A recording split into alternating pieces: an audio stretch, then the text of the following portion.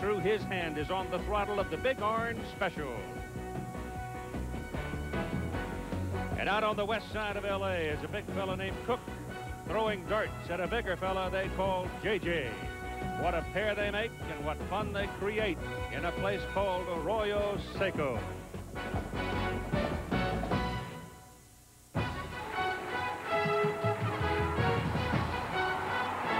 ABC Sports College Football presents the Tennessee Volunteers and the UCLA Bruins from the Rose Bowl in Pasadena, California. Hello again, everybody. Keith Jackson along with Bob Greasy, Lynn Swan on the field. An attractive season opener for the SEC and Pac-10 matchup. Bob, the Tennessee Volunteers come in here with a new kind of an offensive tool, a running game they hope can dominate. Well, when you lose the legend of Knoxville, Heath Schuler, you try to go with your strength. And the strength of this team is their offensive line, all 5 linemen return, and their running back. And I think that's good thinking, at least until the quarterback gets his feet on the ground. UCLA Bruins, on the other hand, offer up one of the remarkable athletes, I think, in college football today, J.J. Stokes, to anchor their passing game. He is going to be a pleasure to watch. UCLA defense lost 15 of their 22 players in the depth wide. The offense needs to control the ball, and they need to do it with J.J. If there are questions to be answered today, most of those will hang around the Tennessee quarterback, Jerry Colquitt. First-time starter, but he's a 5th-year senior, and this is his 22nd appearance. The guy's been around the block. He knows this offense better than any player on that team. He looked very calm and poised during the pregame warm-up. It was 20 years ago these two teams opened the season in Knoxville on ABC. It was a 17-17 tie.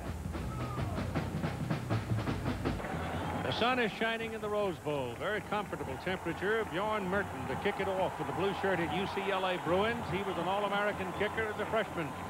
Billy Williams, number 80, is a speed burner. And Nilo Sylvan ain't bad either. They are the return people for Tennessee. As this matchup is about ready to begin. They've played 10 times, and Tennessee has the edge. They've won 5, lost 3, 2 ties. They play on grass at the Rose Bowl. As you well know, this was the scene of the World Cup soccer final and the semifinals. So the old building has had quite a summer. High hanger as Merton drops it on about the 7-yard line to Billy Williams. The senior from Alcoa is on the move, and he can really move it. But he's hunted down and brought down at about the 27-yard line by Andy Colbert. Here comes Jerry Colquitt. He is very poised, seemingly quiet, very efficient in the warm-up, making his first collegiate start. But as Bob Greasy told you, he's been in 21 ball games. He's been around. He knows what he's doing. He's waited for it. He is the penultimate example of waiting for your opportunity. Now he has it in the palm of his hand. It is obviously a very big day in the life of this young man. On first down, he will throw. Going big down the middle for Williams. It is incomplete. And covering on the play is Teddy Lawrence. And Lawrence was running with him step for step. And Williams is slow to get up. And timeout is taken as he does not get up.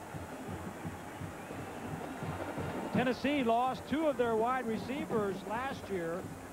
And Billy Williams was one of their leading receivers. The number 3 guy made a lot of big plays. Came down on his right ankle, twisted his right ankle when he came down, trying to make a play on the ball. That'll be a big loss for Tennessee, their first play of the season. Last year he had 39 catches. He was expected to be the bell cow in the wide receivers. So Tennessee comes out with a bomb. It is not what was expected. As UCLA coach Terry Donahue said this. Well, I think Tennessee will come in here, number 1, and clearly try to establish a running game.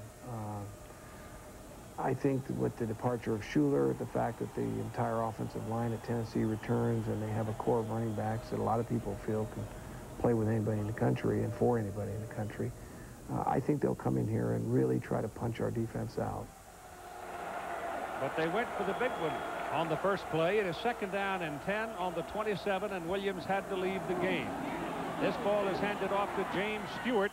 James Stewart is a 218-pound senior from Morristown, Tennessee, and he is on a pace If he gets 991 yards this year, he could become the all-time leading rusher in Tennessee history.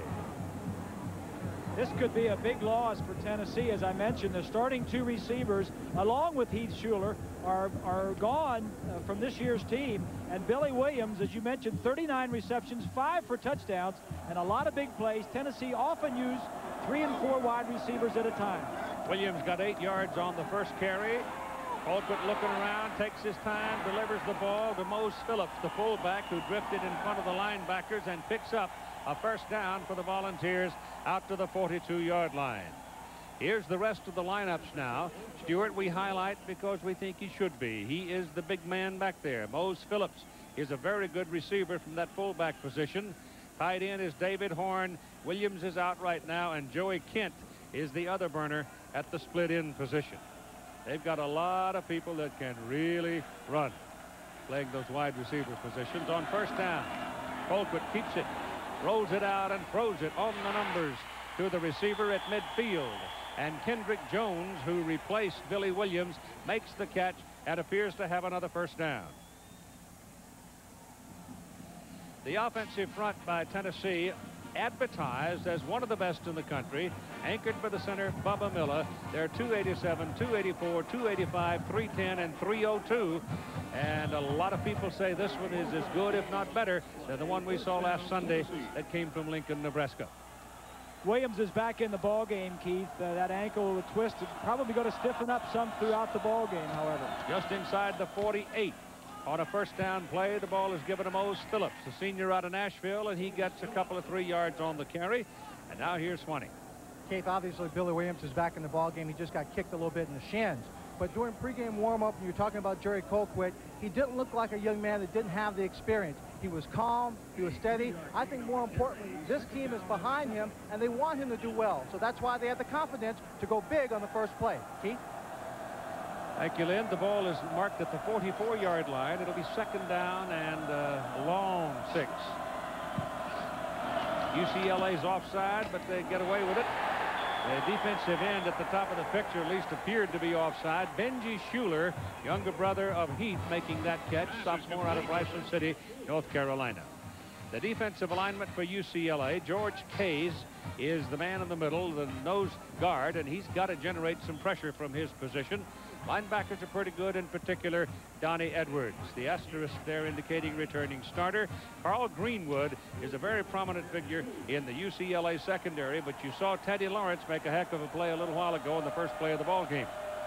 Mose Phillips is the single back, third down and 2, and Colquitt rolls it out, and penalty flags have stopped the play. Jim Springer is the referee. It's a Pac-10 crew. Good ball. False start. Offense. It's a false start, penalty against Tennessee. Back them up 5. Bill Fulmer's contract extended through 1998. Terry Donahue's contract already reaching through the 1998 season. Aaron Hayden checks into the backfield now for Tennessee. This guy can dart, 214-pound senior out of Detroit. Colquitt down the line on the option, keeps it and turns it, and will not get the first down. They stop him at about the 39-yard line. Very good defensive flow by the backers and good support from the corners, and Tennessee now will send the kicking team in. Colquitt looks as though he's hurt, Keith. Comes up a little bit gimpy. It's either an ankle or a knee. Backing him up is Todd Helton. He's a junior baseball player, but Tennessee likes to punt here, but we'll check out the injury to Colquitt. Tom Hutton hits it very high. His average is not so terribly long, but return against him is virtually impossible because he gets the ball so high in the air. He is a 4th-year starter, and his career average is right at 41 yards.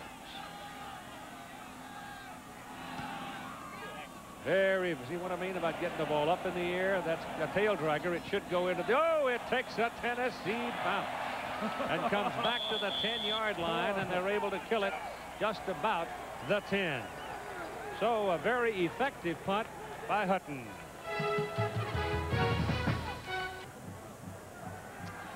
All right, it'll be UCLA ball. Their first possession, it will come from the 10-yard line. Tennessee getting a fortuitous bounce on the punt that looked like it would go into the end zone. Bounce right back up. And here come the blue-shirted Bruins. They'll set up at tailback will be Sherman Shaw. The tailback core is all gimpy. Here comes Shaw breaking over the left side and gets up across the 15-yard line. Everybody seems to have a burr under their saddle. In the 1994 Rose Bowl game played here, watch Wayne Cook, number 15, the Bruin quarterback. They had time for 2 plays. His neck is bowed and his jaw is set and says it won't happen again. It is 2nd down and 3.5. Cook waits and throws and gets his first down as the pass is completed up to the 22-yard line to Josh Ely. So Wayne Cook, the senior quarterback, 215-pounder from Newbury Park, California, settles in at quarterback with Shaw starting today at the running back. Milliner is a steady, solid guy at fullback. And, of course, most everybody in the world knows the story of J.J. Stokes, the 6'4" wideout, big target, and a heck of an athlete. But the presence of Stokes makes life kind of fun for folks like Kevin Jordan, who is not bad either. Yeah. Ball stays on the ground for the UCLA Bruins, and Shaw will pick up about 5 yards on the carry. The offensive front for UCLA has enough experience. In fact, number 79 is a heck of a football player. Christensen, Flanagan, Zinkson, and Kennedy. That's a solid group. And if they hold together health-wise, I think you'll see this Bruin team have a pretty good season. Ogden in particular, number 79, at 6'8", 315 pounds. He's the blind side or weak side tackle, the man who protects the quarterback. Greg Ford checks in now, a freshman at 250 pounds as a blocking back. The pass is thrown. Good for the first down. This is what J.J. Stokes will do for you. You don't know that you've got him under control until you see his body on the ground. Ben Talley is hell on wheels at that linebacker position for Tennessee. He goes in the down position in the pass rush. He's a tough guy to handle, and he's going to be the guy that Jonathan Ogden's going to have to work against today. The deep backs, Jason Parker, will be the man that's going to have to roll over and help the corner when they double J.J. Stokes. The defensive backs are very good, but they need to be, because Tennessee lost all 4 of their starting defensive linemen from last year. Those 4 defensive linemen totaled 22 sacks on the season.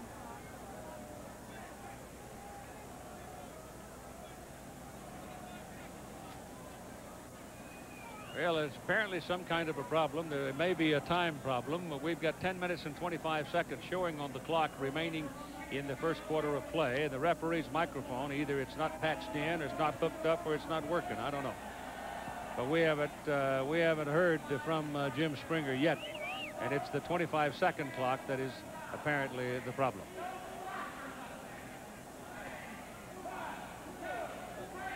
If it's not functioning, then they'll just keep it on the field. Here's Todd Helton. He will be the backup man if Jerry Colquitt is not able to come back. He is a junior from Knoxville, but in particular, he is a baseball player. Then let's see what Swanee can tell us about Jerry Colquitt. Well, Keith, he came over to the sideline. The doctor examined him, and he started comparing both knees.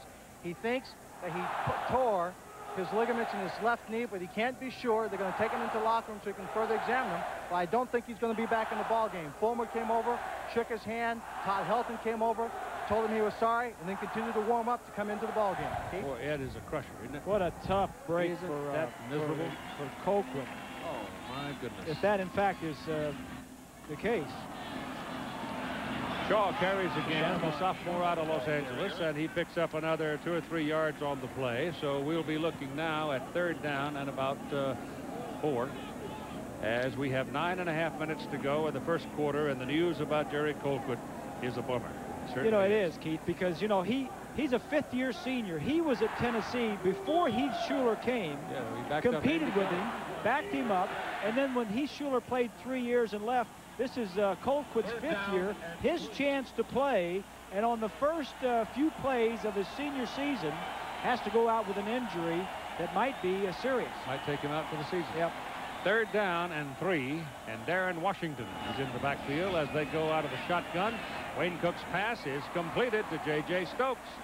He turns and falls forward, and by doing so picks up a 1st down for UCLA to the 48-yard line. Stokes is 6'5", and when you said fell forward, I think that is exactly what got the 1st down for UCLA, because he was right on the 1st down line. He's at 223 pounds, and he's strong. He's very wiry and strong. James Milliner back in now. Washington goes out. Bruins will put a pair of wideouts, Jordan and Stokes wide. Stay in the shotgun. They run a lot out of this. Little fake handoff. Let it go down the field for Jordan. Kevin's got it. Touchdown.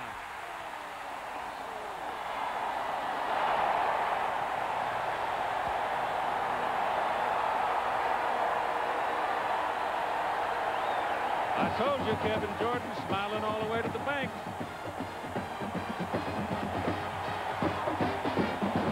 Going to be out here. The receiver is just going to go, as you mentioned earlier, Keith, it must be nice playing on the opposite side of J.J. Stokes. The kick by Merton, he missed it. His first extra point try of 1994 with the All-American kicker from a year ago, and he shanks it. A duck hook. So it's 6-0 UCLA.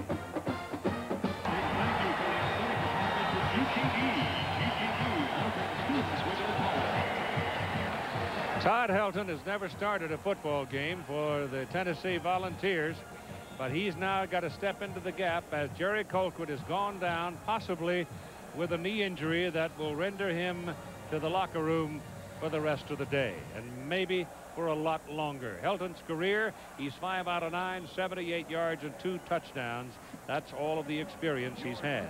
Meantime, Bjorn Merton, who missed 3 extra points a year ago, duck hooks this one, and now he will kick it off. Merton had won the place-kicking job a year ago in a duel with Jason Leslie, who transferred to Colorado and is waiting to play over there.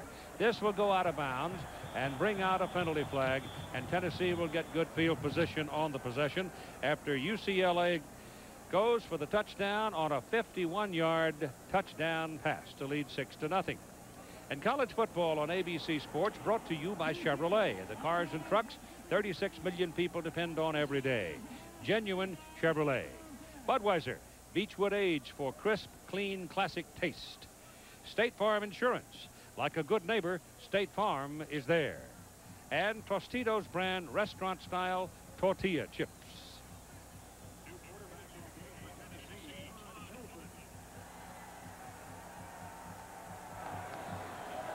So here is Todd Helton from Knoxville, a junior, in at quarterback. Penalty flags are flying as Helton goes to the air on the very first play. And Billy Williams, who suffered a jammed knee on the opening play of the ball game, is back hale and hearty and with plenty of speed, and is down to about the 25-yard line, but it's coming back. The penalty is against Tennessee. Everything's going against Tennessee at this point. They've got 2 of their stars hurt. Take a look at the touchdown from behind the UCLA quarterback. Now watch as Cook's going to look to the left. See him look to the left? He's looking to J.J. Stokes. Then he comes back to the other side to Jordan, who split the 2 defensive backs and went in for the touchdown. A little double coverage on both wide receivers, but looked off the safety that was doubling on Jordan and got over his head. Jordan is the faster of the 2 wideouts, as we noted a moment ago, and you give him a step, and he's a hard guy to hunt down. Yes, he is. So the pass play and a big run by Billy Williams is wiped out by the penalty, and it comes back to about the 35. It's going to be a tough start, Keith. Now mark off 5. Got a tough start for Phil Fulmer and his Volunteers. First, Billy Williams almost is out for the game, but came back with an ankle injury. Then he loses Colquitt, and now a big play is called back because of a penalty. It's tough to get started 1994 Seems for like it. Fulmer. First down and 15 with Aaron Hayden in the backfield, and Hayden has the ball, gets to about the 31, pick up 1 yard on the play, and Rod Smalley, playing the inside linebacker position, brought him down. Tennessee's quarterback recruiting, well, you can take Colquitt off the list right now, but here are the people behind him. Brought 4 quarterbacks out. Helton, an outstanding player. But if anything happens to Helton, the 2 true freshmen who are on the sideline now, right there, Peyton Manning on the right and Brendan Stewart on the left, those 2 guys now have got to be a little bit more nervous than they were coming into this game. Todd Helton throwing on the run, misses Billy Williams. He had him between the DBs and down on one knee, but he couldn't get the ball to him. It would have been a first down had he caught it, but he didn't, and it's 3rd down and long. Well, of course, Peyton Manning, we heard a lot about him last year when we were down in Oxford, Mississippi, and that's because his daddy is Archie Manning, who was such a great All-American down there and a Hall of Famer. Saw Archie here yesterday. He is here, but you kind of wonder how much either of those 2 freshman quarterbacks know about the offense. I'm sure that Colquitt and Helton got most of the snaps coming into the start of the season. Not sure that Stewart is not ahead of Manning right now, though, in the development process. That ball is going to sail and float out of bounds. It had a little too much air under it, didn't have enough spin on it, and it just kind of floated away from the receiver and went beyond his grasp on the sideline. So they'll have to punt. Here's more news about Jerry Colquitt now from Lynn Swan. Yes, Keith, I talked to Dr. Yeomans inside. He says he's definitely torn his anterior cruciate ligament. Oh. He was lying on the table. His father was here, came in, and Colquitt was in tears, lying on the bench in the training room, but he is definitely out for the season. That is just heartbreaking. What a really tough loss. Tom Hutton is in the punt, gets a good one. High hangers going down to Paul Guidry for a fair catch at about the 23, 24-yard line. On the punt, 45 yards with no return. Wayne Cook steps in with James Milner. A single back there with him as UCLA goes to a 4 wide out alignment and run the ball. So there's a pickup of a couple of yards on the play by Milner. Let's go back and take a look one more time at the injury to Jerry Colquitt. It's a little option. 3rd down option. He's going to slow up right here and just get bent back over that left leg. And that is a tough break personally and for the University of Tennessee. I hate to see that. The kid waits around, gets his opportunity. 2nd down and 8. And Cook throws a bad pass. He's throwing to Kevin Jordan across the way, and he wasn't anywhere near giving Jordan a chance to catch the ball, but it did not look as if the play was in its proper form. Something had already broken down in it. Colquitt, before he left the game, had completed 3 out of 4 passes for 23 yards and picked up a couple of first downs. So Darren Washington checks into the backfield now for UCLA as they again go to 4 wideouts at 6:40 to play in the first quarter, leading 6-0 over Tennessee. Here's the pass drilled to Jordan, and it's a first down at the 40-yard line.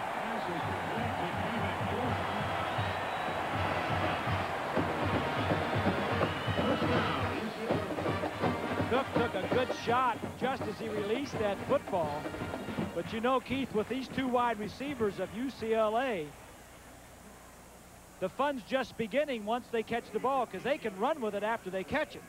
Here's White, 64, really putting the quarterback down, but these 2 wide receivers can run with the football after they catch it. Cook muscled up some, too, in the weight room, so he's a tougher guy this year than he was last year. And James Milner on that carry will have a couple of yards. Jordan in the ball game has caught 2 balls now for 66 yards. Stokes has caught 2 balls for 15 yards. But remind yourself that the Tennessee defense is preconditioned to the presence of J.J. Stokes. That his name's been hammered at him all month. Cook's pass. That's Stokes. That's what he can do to you. Big target. Great moves, great strength. First down, 42-yard line of Tennessee. Here's a look at some of the records that Stokes holds at UCLA. Receptions in the game, 14 on the season. To play, it's better than 14 yards. That's big. This is Washington. Whoa. He almost got around the corner. If Scott Gallion doesn't get him by the ankle as he goes by, he might still be running. This UCLA offense, Keith, is like a finesse offense. They use a lot of 3 wide receivers, a lot of draw plays. Before the Wisconsin game last year, the Rose Bowl, they had run 70 draws the last 5 games. They like the misdirection. They like to open it up, throw the ball, and they like the draw play. They do a lot of things out of this shotgun alignment. Run the ball a lot, like that. Pass.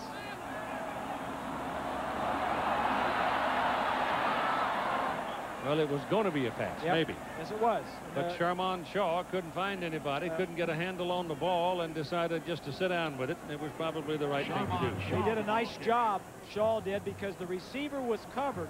It was a one-man route. The flanker was downfield, double covered. He just didn't throw it. They've got a guy named Skip Hicks who's just foaming at the mouth to play and may very well be their best running back. He'll be back in a couple of weeks, we're almost sure. But they're just going to add to the weapons in that offensive backfield. Cook will throw this time. Pressure coming, sets it up for a screen. Penalty flag is on the field as Darren Washington looks for blocking help and is taken down after about a 2-yard pickup. So with 4 minutes and 5 seconds to go in the first quarter, you've got a 6-0 UCLA lead, and this is what we will have for you next Saturday in regional coverage here on ABC Sports, starting at 3:30 Eastern or 12:30 Pacific time. The penalty flag will go against the Bruins for illegal procedure. Ben Talley out of Griffin, Georgia, is the defensive man conferring with the referee Jim Springer. Illegal procedure. Only 6 men on the line. Penalties declined. First down. That often happens when you go into a 4 wideout alignment. You got to have 7 up there. A 1-yard loss on the pass play. UCLA offensive coordinator Bob Toledo there on the left. Replaced Homer Smith, who went back to Alabama. Yep. Showing some no huddle. Darren Shaker will do the punting now for UCLA. His career average better than 41 yards per kick. Here's the first kick for real of 1994. It's a pooch kick trying to hit it in the corner. And he got it, or did he get it? Yes. Where did he mark it? 5-yard line. That's what he wanted. That's what he got. They used to call it the coffin corner. Back when Greasy was kicking. So Tennessee down in the ball game by a score of 6-0, having lost their starting quarterback to a knee injury, Jerry Colquitt, anterior cruciate ligament. That means a season probably is gone, and maybe a career, since this is his 5th year. They're backed up and will go to work from the 5 with Todd Helton at quarterback. James Stewart is the deep back. He gets the ball. He's across the 10-yard line. Hard runners. Stewart in particular is a tough guy. He'll drop his shoulder and run right into that DB. He won't give up to him.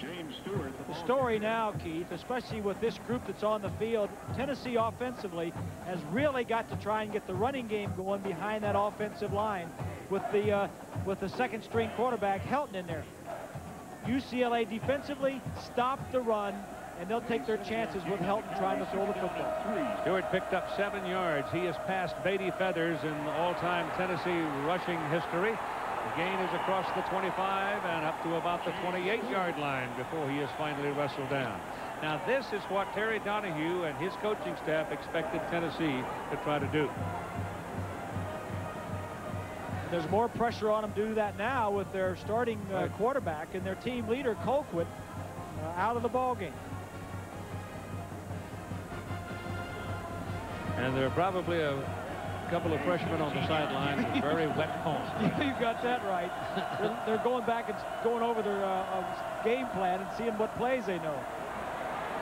Stewart has picked up 8, 7, and 17 yards on his first 3 carries and just added some more to it, 6 more. So he's inching up the career ladder in Tennessee football history, which is a glorious history. Johnny Jones holds the all-time rushing record at Tennessee with 2,852. And if James Stewart totals 991 this year, he would become the all-time leading rusher. 91 yards today will take him past the great Stanley Morgan. Got it again. Trouble in the backfield. Shakes him off. Still working at it. And turns back inside perhaps a little too soon. If he could have gotten away to the outside, he might have picked up something. And we pick up a lot of ground right here as we join John Saunders.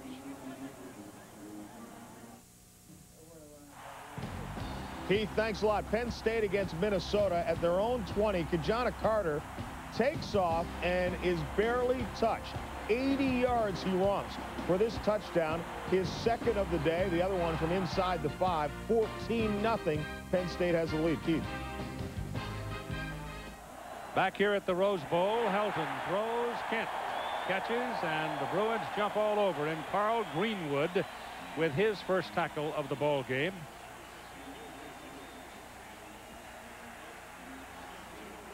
It's a quick screen right out here to Kent, number 11, but Greenwood has been around for 5 years. He's seen this before and makes a nice play. He's a 4-year starter for the Bruins. Kent, incidentally, last year had 10 catches. He's a sophomore, and 5 touchdowns. Now they go to the punt. Tom Hutton. Not quite as high this time. Paul Guidry will try it, but nothing doing. The Volunteers come down and cover him like a blanket, and there is no return. It is a 42-yard punt. Penn State jumping out, as you saw in the ball game against Minnesota, will be playing the Southern California Trojans, who were a 24-17 win over Washington today. And we'll have that game for some of you next week from Beaver Stadium at State College. Minute and a half to go in the first quarter. 6-0. UCLA leads Tennessee. 21-yard punt by Tom Hutton, minus 3-yard return. The Bruins will go to work from their own 27-yard line. And the big story of the day and the big story of the month for the Volunteers is the loss of Jerry Colton. Knee. Shaw and Milliner line up now out of the I formation behind Cook. Give it to the up man Milliner, and he just hunkers down right in behind Flanagan and Simpson and Christensen. And they wedge it out for about 5 yards.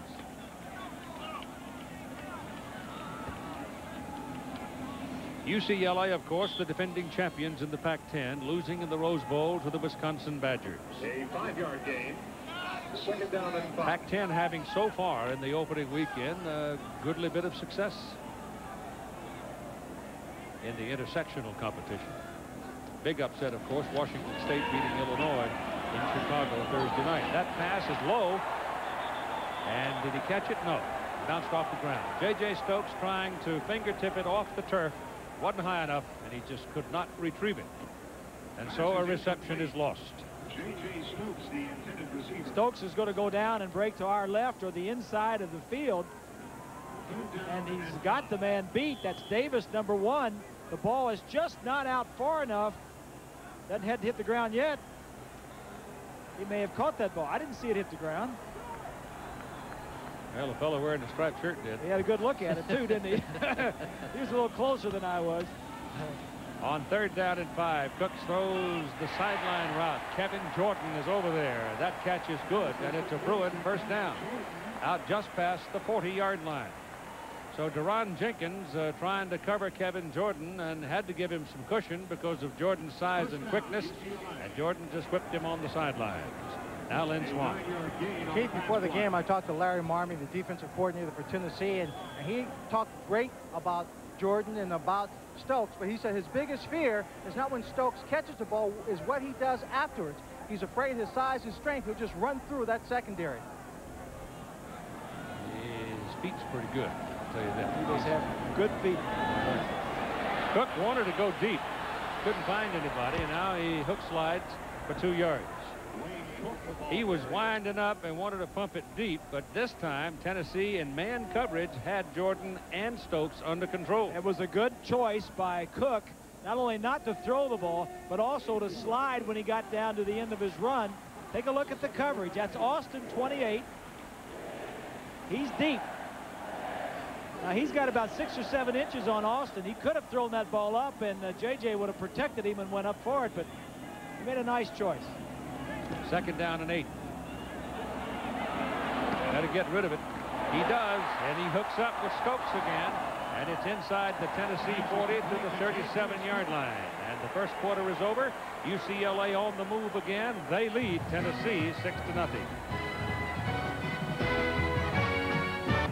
UCLA came out in 4 wide receivers. Here's 2 on this side and 2 over here. This is Stokes. Now watch as he's going to go down the field, and as the quarterback rolls out, the ball is going to be thrown to Stokes right here. If you want to try and get away from double coverage, go 4 wide receivers, just send Stokes down the field. He finds an open area, and that's a good throw by Cook. UCLA ball, first down at the Tennessee 37-yard line. They split the backs this time. Shaw goes on the shift to the deep position, and the up man Milner gets it, just bangs into the middle, and the Bruin offensive front making some room for him. Flanagan, Sinkson, Christensen. So look at the first quarter numbers. UCLA with a few more plays and a few more first downs. No turnovers. Time of possession about the same. A little bit in favor of UCLA. Stokes has caught 4 balls. Jordan's caught 3. Every catch is involved in first down, and obviously the touchdown was scored. Jordan on that 51-yard play. 2nd down and 5. Cook faking and keeping, turns upfield and dives for the marker. He's a yard short. So I would imagine that causes the UCLA coaching staff to take a deep breath when they see their quarterback diving for a first down. I think Wayne Cook is one of the more underrated quarterbacks in the Pac-10, Keith. He finished 5th in the conference last year in passing, but they've got some pretty good quarterbacks in this conference out here. Rob Johnson across town at USC. Steve Stenstrom, good one. That tree trunk is back in the ball game. Greg Ford, the freshman, 5'11", 250 pounds at the fullback position. And Milner comes out of the tailback position in that formation, and they don't get that first down because Tennessee came popping in there and they stopped it. So it'll bring up 4th down. Here's Lynn Swann. Keith, at the end of the quarter when J.J. Stokes caught a pass, he came off to the side and had to have his legs stretched out on the sideline. Before the game even began, on defense, number 2, Teddy Lawrence, told me it was a hard summer training camp. His legs were sore. He was hoping he could get through the day without having any muscle problems. It's something we better keep an eye on throughout this ball game. Time called by Tennessee. Back with more after this word from our ABC stations. It is 4th down and a good yard for UCLA. You've got Darren Washington, number 30, and Greg Ford, 44. So they will go from the Tennessee 27-yard line. Wayne Cook sets him up and puts Washington deep. Maybe Better hurry. Maybe trying to pull him offside. He's checking. He'll throw it, gets pressure, gets it away, and it is incomplete.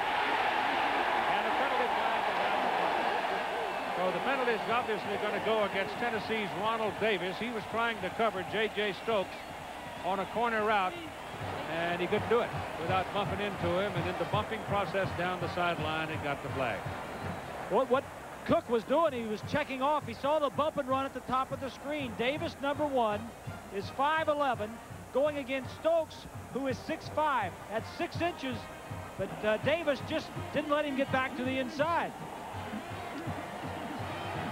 15-yard penalty in college football, which is, I think, a fair call on an offensive pass interference. Fair versus a spot of the foul. Yeah. A 15-yard penalty against Tennessee.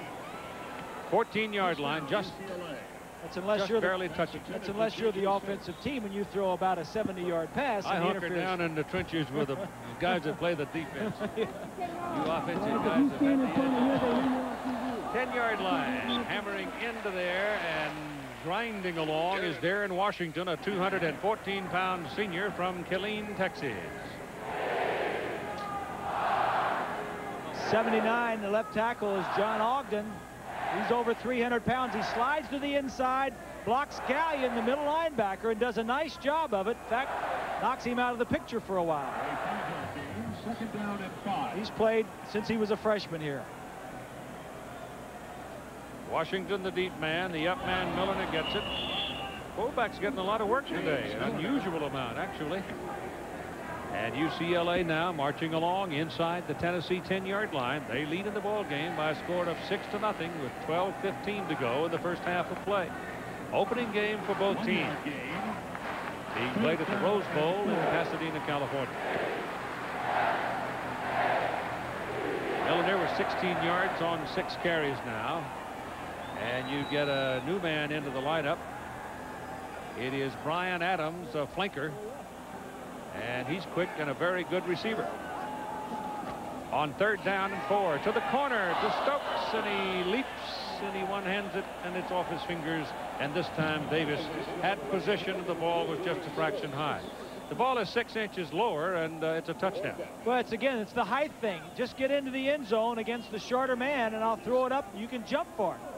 This time he just throws it a little bit too high. When they see bump and run down inside the 10-yard line, they check to the fade route, and that's what that was. Bjorn Merton is into the ball game. He missed the extra point. He will try now a 24-yard field goal. And it's good.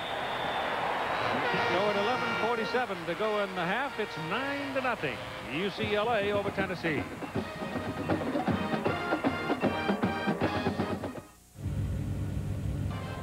Well, there's one pair of sweaty palms right there, number 16. That's Peyton Manning. And we're guessing that he would be the next Tennessee quarterback if Todd Helton has to leave the number ball 6, game. Keith, right there next to him is Stewart, and he does not have his helmet on, and that would tell me from being on the sidelines for a while that Manning might be the next guy to go in should anything happen to Helton. 9-0. UCLA leads. Jerry Colquitt, in case you just tuned in, has torn the anterior cruciate ligament in his left knee, and he's gone. Maybe for the season. Well, that's a very poor effort there. That's kind of half a fungo. It looks like he caught his feet on the turf, foot on the turf. And I think that was intentional. Get into. I think they did that intentionally, Keith. Yeah, oh yeah. Well, Tennessee's got the ball at the 38-yard line. Yeah. So they've got good field position out of it if it was in fact intentional. So 11:40 to go, and here's Tennessee down 9-0, and Todd Helton is in at quarterback. This is the best starting point of the ball game so far for the Volunteers.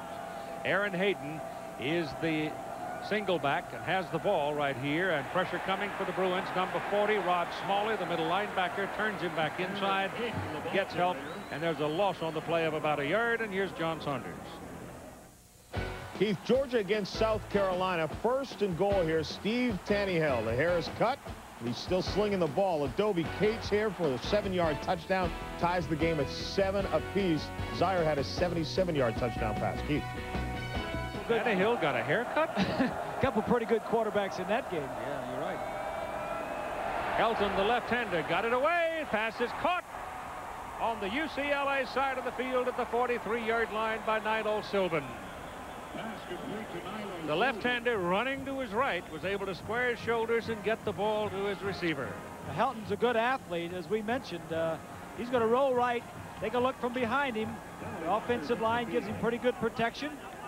Linebacker gets through, but pretty good athlete, excellent baseball player. And what we are told is that he will probably sign a baseball contract at the end of this baseball season, or the end of the school year. He is just a junior and could come back next year and play quarterback. But with those 2 highly touted freshman quarterbacks coming along, it's expected that he'll sign a baseball contract. Well, the San Diego Padres offered him some big bucks. Yes, they did. Penalty called against Tennessee for having an extra man on the field, apparently, and backs him up a bit with Mose Phillips stepping in there at the fullback position now in front of Aaron Hayden. And Helton gives it to Hayden. This is old power Tennessee ball right here. It goes inside to the 37-yard line on that play. The Volunteers now will be playing on grass at Neyland Stadium when they go home this season. Again, here's Lynn Swan. Keith, just over my left shoulder is Billy Williams. You know, he got hurt early in the ball game, came back out, went in. Now that shin is really giving him a problem. It's wrapped up pretty heavily. They're going to take him in, and at halftime decide whether or not he can come back into this ball game. Yeah. Keith? Well, he's been running around with some speed, well, but apparently it's hurt. It's not surprising that that is tightened up on him, because he did twist that ankle and that shin pretty good. Again, penalty flags. Good ball. Ball start. Offense. Repeat second down. Tennessee hurting themselves, and they'll lose 5 more right there. Bill Fulmer, who succeeded Johnny Majors when Majors had his heart surgery. Fulmer took over the team, did very well, and then Majors moved on to Pittsburgh, and Fulmer got the job. From the 42-yard line now, 2nd down and 8. This is Hayden. And Aaron Hayden, the senior out of Detroit, Michigan, picks up 6 yards on the carry to about the 38-yard line, and time showing 10 minutes to go in the first half of play. Oklahoma is another team that has gone to grass. This game, however, is being played in Syracuse, and a lot of people were kind of smelling upset. Doesn't appear to be so, does it? 3rd down and a long 3.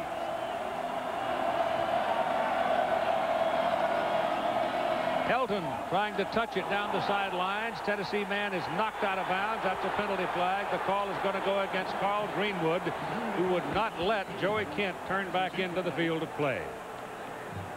This will be Tennessee's deepest penetration of the ball game so far. Well, not many things have gone Tennessee's way here in the first half of this ball game, what with injuries and what have you, but 15 yards from the previous spot. First down. Take a look at the end of this play. Kent is out of bounds. Ball was inbounds and catchable. I think that's a good call. As much as we could see, it looked like he was being pushed. Oh, he shoved him right out. Yeah, while the ball was in the air. Rode him out. Hayden is the I-back. Helton keeps and throws, and it is incomplete and almost intercepted. Again, New York, John Saunders. Keith, it seems we've been waiting a year for this. The debut of Ron Powlus of Notre Dame against Northwestern here, hooking up with Mike Miller, 42 yards, setting up a touchdown pass to Derek Mays of 9 yards. 7-0 is the lead. Keith. Mike Miller was booted off the team for a while and then worked his way back on. 2nd down and 10. Helton's pass, again the left-hander going to the right, comes back and throws on the move. UCLA saying it's no catch, and now the side judge, seeing the play clearly, comes over and waves it off. No catch. Nilo Sylvan was the man for whom the pass was intended.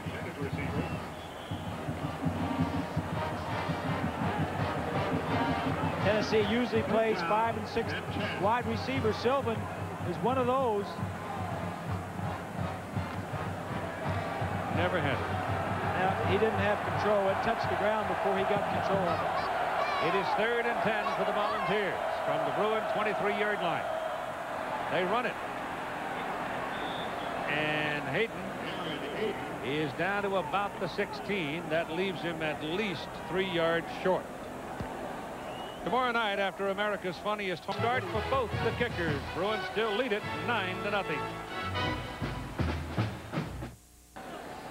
Billy Williams is going to the clubhouse. You don't know if he's got a cracked shin, stress fracture, who knows?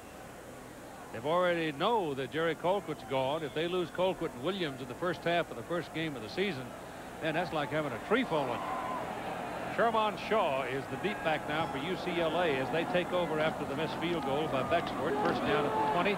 Give it a Shaw, and that's inches, not yards, on that carry. Scott Gallion, the junior middle linebacker out of Seymour, Tennessee, put the hit on him, and he put it on him solid, number 93. Talking with Larry Marmee this week, he said that Scott Gallion, they have high hopes for this young man. He was 4th on the team in tackles last year, did not start, saw a lot of playing time, but he's in there this year, the middle linebacker. They give him a half a yard on the mark, make it 2nd down and 9. Wayne Cook sets him up. His team leading 9-0. Keeps the ball, gets some heat. Chase him up the middle. Takes some pounding as he gets to the 25, but he did pick up 4.5 yards.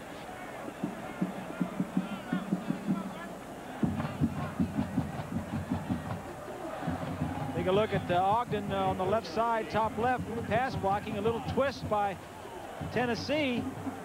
A little holding by Jonathan. Jonathan was holding his guy all right, but Christensen inside lost his guy.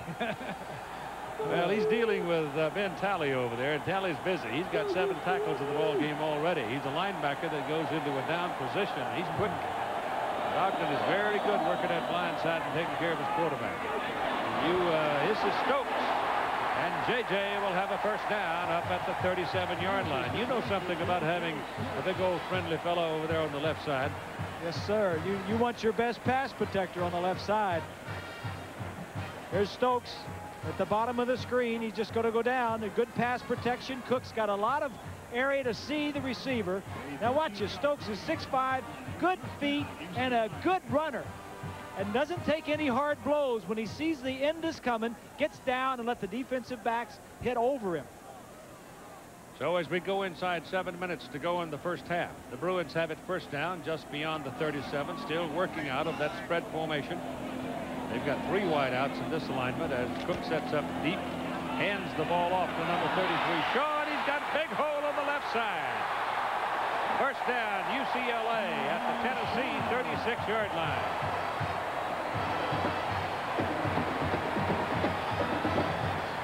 Shaw showed you his speed that time. The sophomore turned it on. It's a little sweep to our right side. Good blocking by the offensive line, and Ogden on the linebacker. Nobody gets close to Shaw till he's 20 yards downfield. Good blocking. Cook throws short. Pass is complete, and the gain will be down to close to the 25-yard line and close to another 1st down as Kevin Jordan makes another catch. Kevin is a junior out of Beltsville, Maryland.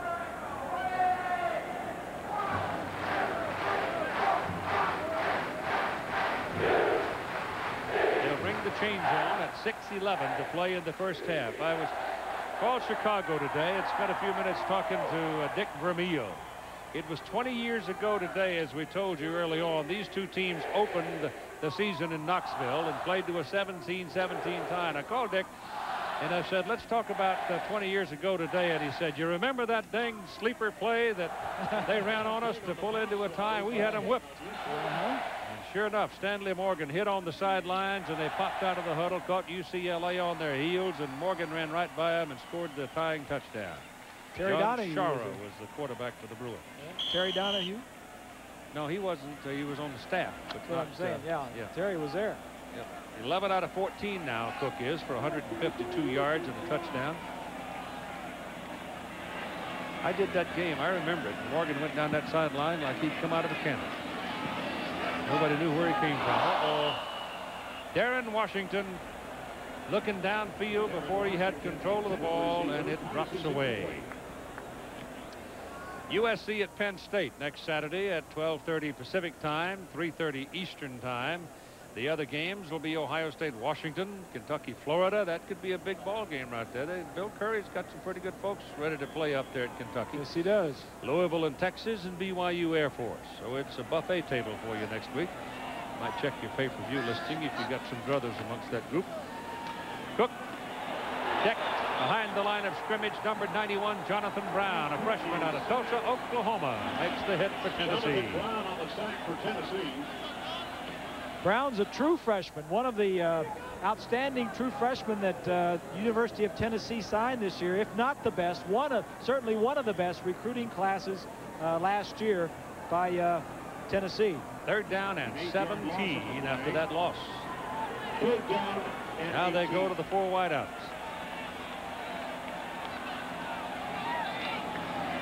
Pretty good protection for Wayne Cook. Throw underneath it. nowhere near a first down. They're just trying to pick up a little yardage there, apparently, hoping that Merton would have a chance at it. Brian Adams made the catch. But that'll be a man-sized field goal try.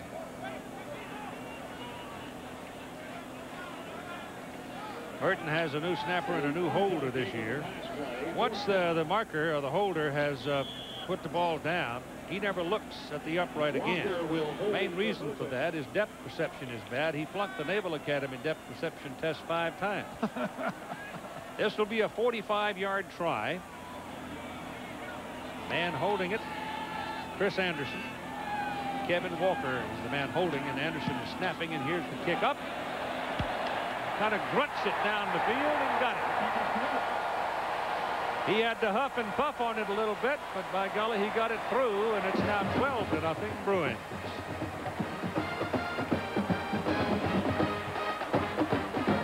We're about to see Peyton Manning go into the football game.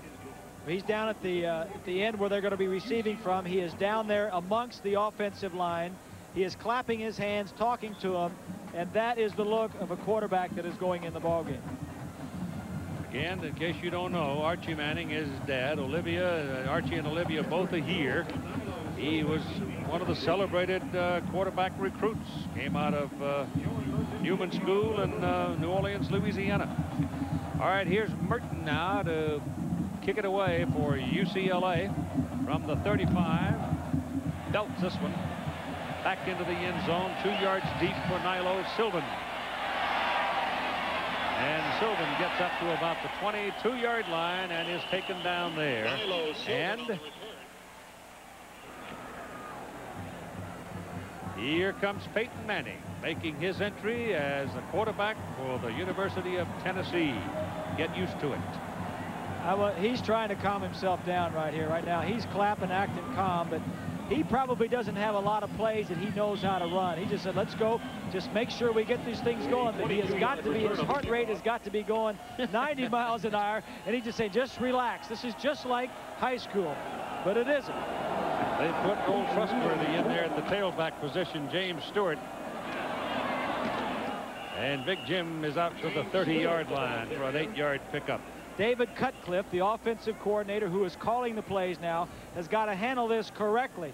Get him into the game, get him some confidence going.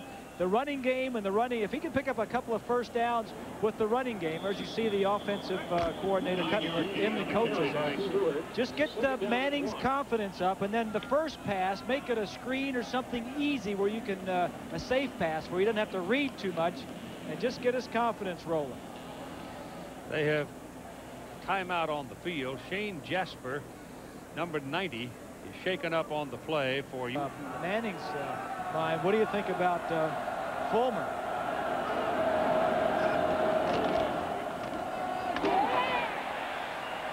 I imagine his head is buzzing too. That carry is just nothing to it, as Mose Phillips tried to shake off, and the Bruins just swarm all over it. Fulmer came into this with Colquitt and Helton, and thinking about, well, I'm going to redshirt maybe one of those 2 freshmen. Maybe not. I don't want to play him until later on in the year. Well, as things have turned out, Colquitt's hurt, Helton has been ineffective, and before the half of the first game, one of your freshmen is in there. Handoff, they won't get the first down. James Stewart trying for the first down, and there is a solid hit by the UCLA Bruins as they get Rod Smalley is one of those involved in the action there in the middle and makes the tackle. Well, Bob Field, defensive coordinator, knows that they got a freshman in there, 3rd and short. He's slanting, doing everything he can, and one of the linemen came through and stopped him behind the line of scrimmage. A big series for UCLA defensively. So here's your punt now with Tom Hutton trying to kick him out of trouble with 3:15 to go. That's a pretty good kick. Paul Gidry drops it, picks it up, and pops out. Penalty flag down as Gidry runs the ball all the way back to about the 47-48. Now we got flags all over the place. 42-yard punt. Pretty good size return, but let's see about the penalty. So it's a staggering, struggling start here for the Tennessee Volunteers. Injuries causing them grief. Jerry Colquitt and Billy Williams.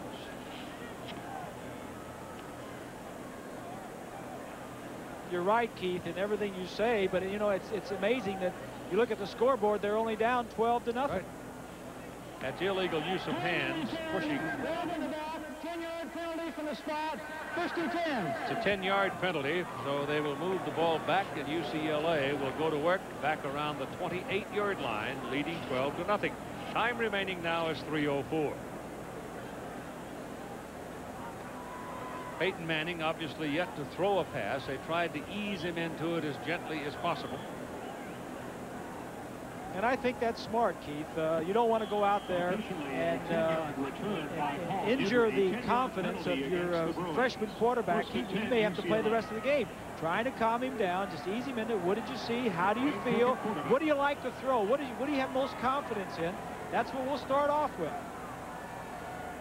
Wayne Cook, meantime, looked at he'd love to build something here as he sets up a screen. Ball thrown to Sherman Shaw, and Shaw will pick up 8 yards on the play. Pass is complete to Sherman Shaw. I remember, I don't remember the exact year, but I remember you and I did the ball game when the UCLA football team was all beat up and everybody wrapped in bandages. They go to Seattle, Washington. Yes. With about a half a team and beat a very good Washington team and knock them right out of the Rose Bowl. UCLA had a pretty good quarterback going for him, too. Tommy Maddox.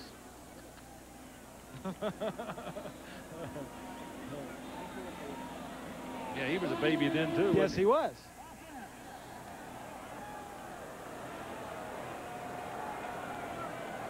So the kids can do it if they just have the confidence factor. I'm not sure what's going on, folks. I think somebody lost a beanbag. I'm not sure.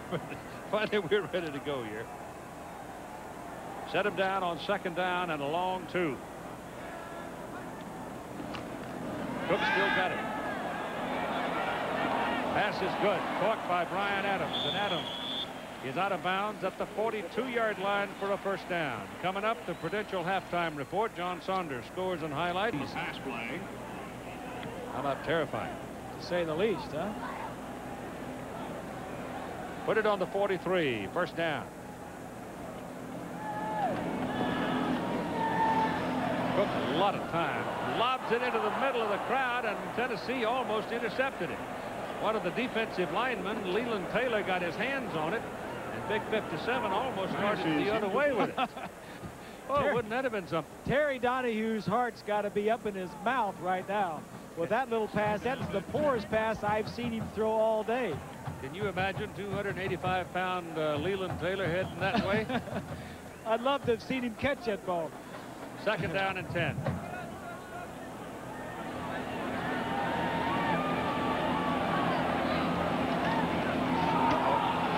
Well, they got it turned the wrong way, but it's going to work out all right anyhow. Sherman Shaw goes all the way down to the Tennessee 35-yard line. And here's Lynn Swan. Keith, I'm with Archie and Olivia Manning in the Tennessee section. Archie, Olivia, were you surprised when you saw your son go in the ball game? Yeah, of course, I knew when Jerry went down. That changed things a little bit. I really thought Todd was doing a good job, but I'm sure they just got to worry about getting some people some snaps, Lynn. Olivia, were you more nervous, or do you think your son was more nervous? Oh, I'm more nervous, definitely. He looks awfully young out there to me. Archie, this is a tough situation for your son to be in. What can we expect out of him at this point? Well, he's been out there 3 weeks, Lynn, but, you know, he's worked hard. You know, I was around him today at the hotel, and he was studying plays and really not like someone who was really 3rd on the chart or tied for 3rd on the chart. So I think he's as prepared as you can be in a 3-week period. The coaches have, you know, spent a lot of time with him. He's really worked hard, and he wanted to play this year. I just didn't think it was going to be tonight, Lynn. Okay, Archie, Olivia, thank you very much. 35-yard line, 2nd down and 10. This is Milliner. And about 3 yards on the carry. James Milliner. You know, listening to Archie Manning talk, one of the reasons that Peyton Manning didn't go to Ole Miss because he didn't want to follow his dad, Archie, and have to live up to the records of the things that his dad did. And then, you know, he wanted to get out of the state away from LSU because he wanted to get away from home, and he thought that Tennessee was the best spot. He didn't think that he was going to be playing this quickly, however. 3rd down and I can understand, though, why he didn't want to go to Ole Miss. Certainly understand that. Same reason none of your young ones want to go to Purdue. Well, that's true, and I can certainly understand that. They got enough pressure on them already just playing quarterback, having the name Manning, without going to the university where your dad went. 58 seconds to play in the first half. UCLA leading 12-0. Stokes was not on the field the last couple of plays for UCLA, but he's out there now as they're looking at 3rd down and 7 with 58 seconds to play in the first half of the ball game. A 12-0 lead. And again, to sort of recapture what has happened here, the big story, first off, Billy Williams hurts his right leg in the first play of the ball game in a long bomb try. And then Jerry Colquitt, the Tennessee quarterback, who's waited, a fifth-year senior, waited all these years to play, tears the anterior cruciate ligament in his knee, and he's gone for the season and perhaps for the career. Now here comes the freshman. Peyton Manning comes into the ball game as he succeeds Todd Helton, trying to get something going, trying to trigger something here to wake up the Tennessee offense, which has been pretty well controlled by the UCLA defense so far. 3rd down and 7. Wayne Cook underneath, doesn't work for much, not enough for the first down, so they'll be looking at 4th down. Have they summoned Merton or have they summoned the punter? I think you're going to see Merton. Well, he's over there on the sideline right now, and he's coming. So Merton kicked a 45-yarder and a 24-yarder, missed an extra point. So it's been sort of a mixed bag day so far for Bjorn. But he was an All-American kicker as a freshman. I think they're going to take a timeout here or something. One of the players is talking to the referee. They do. That's the last timeout for UCLA. They have no more. Clock was running down. 16 seconds. Well, they want to burn it. Yeah. Get the extra point try, then kick it. Sure. If they can make it.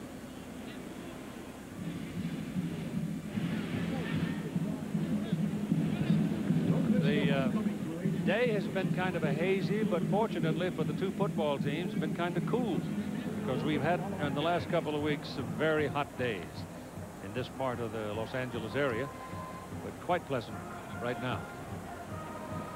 Over at the Coliseum this afternoon, the old building reopened as the USC Trojans beat Washington 24-17 in a tough, hard-knocking football game to open the Pac-10 conference.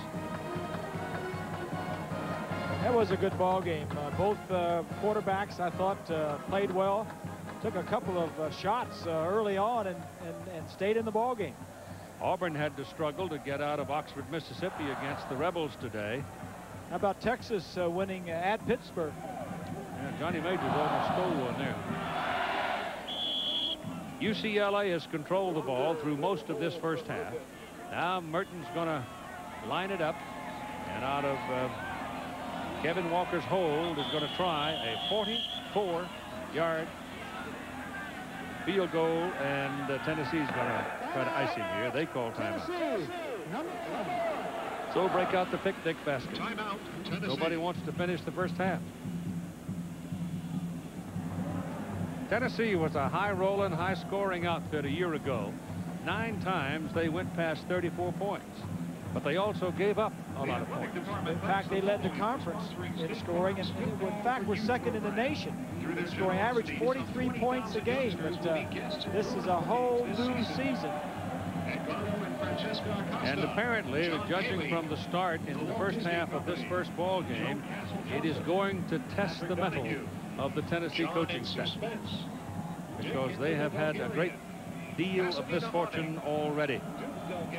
Back in 1989, this happened, however, for the Volunteers. They came out here, they beat UCLA and got all jacked up and went on to win 11 out of 12 games. That's about 80%. Yep. 80% of their games since that particular game. Well, that's kind of reaching for an omen. Now, you know, that's getting a little spooky here. 34-yard line. Now it looks like we're finally going to get the snap. Got enough foot on it, but it's wide to the right. And so he's made 2, missed 1, and missed an extra point. And Tennessee will get the ball back with just 10 seconds remaining in the first half of play. I think Tennessee will be very pleased to go in down only 10 points, try to regroup at halftime. And Phil Fulmer bring this group back out as Manning's going to stay on the sideline. And Helton's going back out. I think that's good, though. I think it's good that he got Manning in, get him a little action. Then he's going to use either one of these two in the second half, whichever one might be more successful. Helton just touches the ball down. That rolls the clock, and the first half is over. So it's been a half of misfortune for Tennessee. UCLA getting a touchdown on a 51-yard pass run play to Kevin Jordan from Wayne Cook, and 2 field goals from Bjorn Merton, and some pretty good defensive play by the Bruins, and they lead by a score. Tennessee.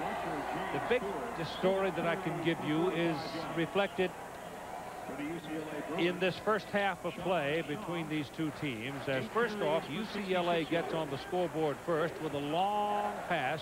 Kevin Jordan from Wayne Cook. Jordan just makes it over the goal line, missed the extra point. 6-0 UCLA. That's the only touchdown. Now, Jerry Coulter, who had been moving Tennessee around pretty well, goes down on an option, turns upfield, and as a result of this play will be gone from an injury called an anterior cruciate ligament tear. It is a devastating injury for an athlete. It's just a darn shame for Colquitt, too. Now, for more news about injured players and sore players in this first half, let's join Lynn Swan. Keith, going out at halftime, Coach Fulmer told me that he's going to play both the freshman quarterbacks. He's going to give them a chance. He wants them to pay attention to what Helton's doing in there. They're both going to play. Billy Williams, who had the sore shin, they're going to test him, see what he can do. If he can withstand the pain, he may play more. On the UCLA side, J.J. Stokes, was limping a little bit going into the locker room. He bruised his left knee. They iced it down and stretched it out. They're going to check him out in the second half and see what he can do. But obviously, if J.J. Stokes is in pain and can't play, he's not going to play much in the second half. Keith? All right, Swanee, here we go with the second half as Bexford kicks it off for the Volunteers and hooks it out of bounds, and UCLA will start the second half of play in good field position up on the 35-yard line. Here are your halftime numbers. And the numbers are all UCLA. Total yardage of 277 yards. And for Tennessee, only 109 yards. No turnovers. And Tennessee not doing anything without Jerry Colquitt in the first half. Stokes is on the field. You see him pulling on, loosening up the quadriceps, and he will come out with the offensive unit for the second half of play. One of my favorite people in all the world, and known by thousands and thousands of people, just ambled through here a little while ago, Bob Woodruff. Came out with the Tennessee Volunteers for the ball game. It's really fun to see him. He is the man behind the big buildings in Knoxville as much as anybody. Here's the pitch. It comes back to Sherman Shaw, who's having a pretty good football game and will not get back to the line of scrimmage as the Tennessee defense shows a little better penetration on that particular play. This would be UCLA's best starting point of the ball game. So put it on the 34, call it 2nd down and 11 for the Bruins. Wayne Cook had a pretty good first half himself. Very steady performance, but only 1 touchdown scored in the ball game so far.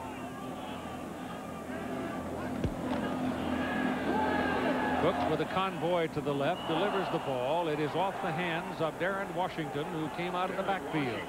And it falls incomplete, so it'll be 3rd down and 11. And Cook now shouting to his teammates, let's go.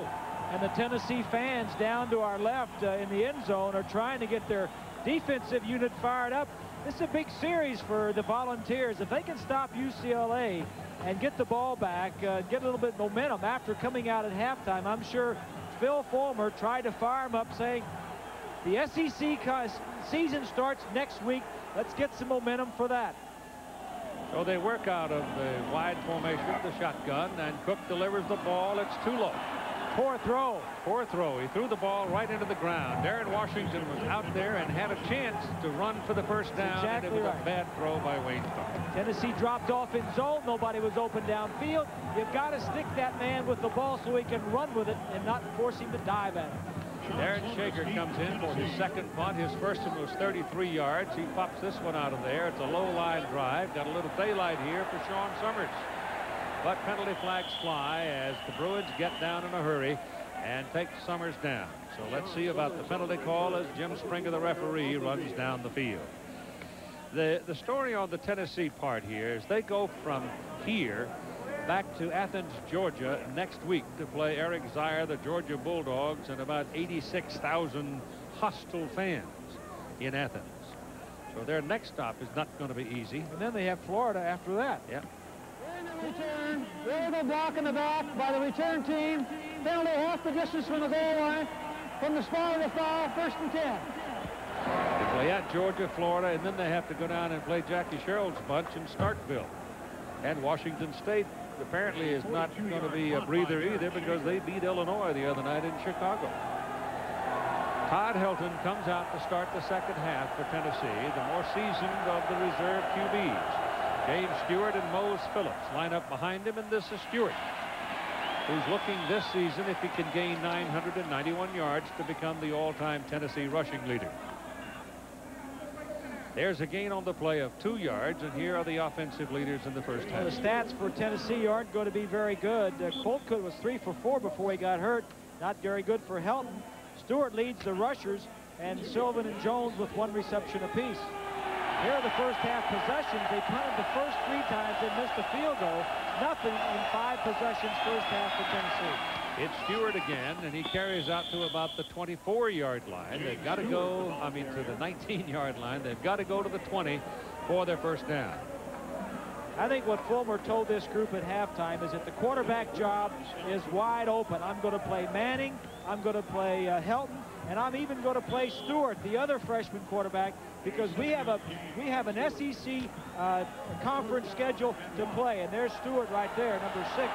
We have a schedule to play. We need a quarterback. I don't care if it's a freshman, whoever it is. We need results. James Stewart for the first, Mose Phillips for the first down, as Stewart stepped into the pack and helped shove it back, and so moved the chains to the 21. First down for Tennessee. But I'll say this, Keith, it is tough to try and give 3 quarterbacks enough snaps to get somebody ready for a ball game. You gotta have a feel. Somebody's got to step up, do something well, and he has got to be the guy that's going to get the majority of snaps because none of them have that much experience. Helton, the left-hander, delivers the ball, and it's underthrown, incomplete, intended for the tight end, David Horn. And it's the first time today that we have seen Horn get the ball. They don't throw to their tight ends much. Horn only caught 8 passes all of last year. That ball was catchable, but it could have been thrown a little better. Brandon Stewart, we're talking about, in case you don't know of him, is a 6'2", 210-pound freshman out of Stephenville, Texas, and highly, highly regarded. Billy Williams loosening up on the sidelines. It looks like he might be back in the game. Stewart pounding ahead will have the better part of 5 yards on that carry to make it 3rd down and about 5. They play on grass at the Rose Bowl. Notre Dame is out at halftime, 21-3 over Northwestern. Yeah. We came into the game, Keith, saying that Tennessee needed to lean on that offensive line in their running game because of the inexperience of Colquitt. Now that is really the case because Colquitt is not there. Williams is back in. That's good news. Williams, the speedster, out of the shotgun. The pass is thrown too high and goes incomplete, intended for Kendrick Jones. So Helton had a chance there to pick up the first down and did not deliver the ball on target. So the next series, we may see another quarterback. Boy, this is a tough way to start. Well, he's almost treating it like a preseason game, if you will. You know, this doesn't mean anything in our conference. Let's get find a player, find a quarterback. Paul Guidry is the deep man for Tom Hutton's punt. Low line drive. Not much air under this one. And here comes Guidry. And he won't get much out of it. It's about a 7-yard return after a 42-yard punt. UCLA leading by a score of 12-0 with a penalty flag on the field. That 75 down on the field is the 75th year of UCLA football, 125th year for college football.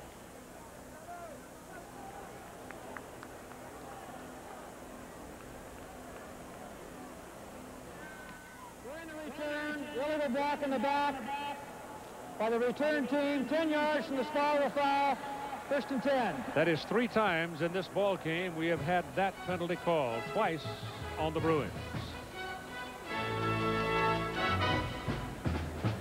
You just have to wonder where the fairness of it all is for Jerry Colquitt. Waited his turn, worked hard, and didn't complain, and then to have that happen to him in the first quarter of the ball game. UCLA's ball, first down at the 28-yard line. Pitch it back to Sherman Shaw, and he turns it across the 30 to the 32 before he's brought down.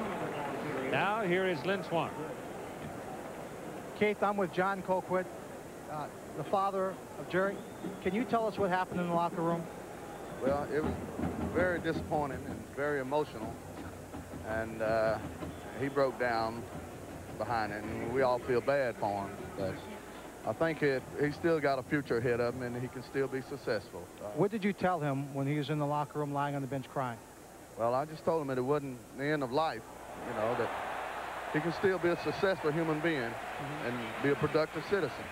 So, and I think he'll be able to bounce back. I still think he's got a future ahead of him, and I think he can play the game. He knows the game well, and he's got a future ahead of him. Academically as well as athletic, I still think he'll be successful. So we know it's a tough moment for you and Jerry, and we certainly do feel bad to see him wait for so long and then suddenly have this kind of an injury.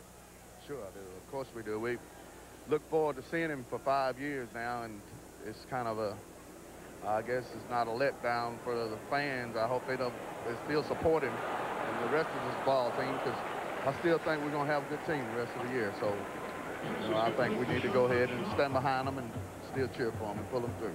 John, thank you very much. Thank you, Liam.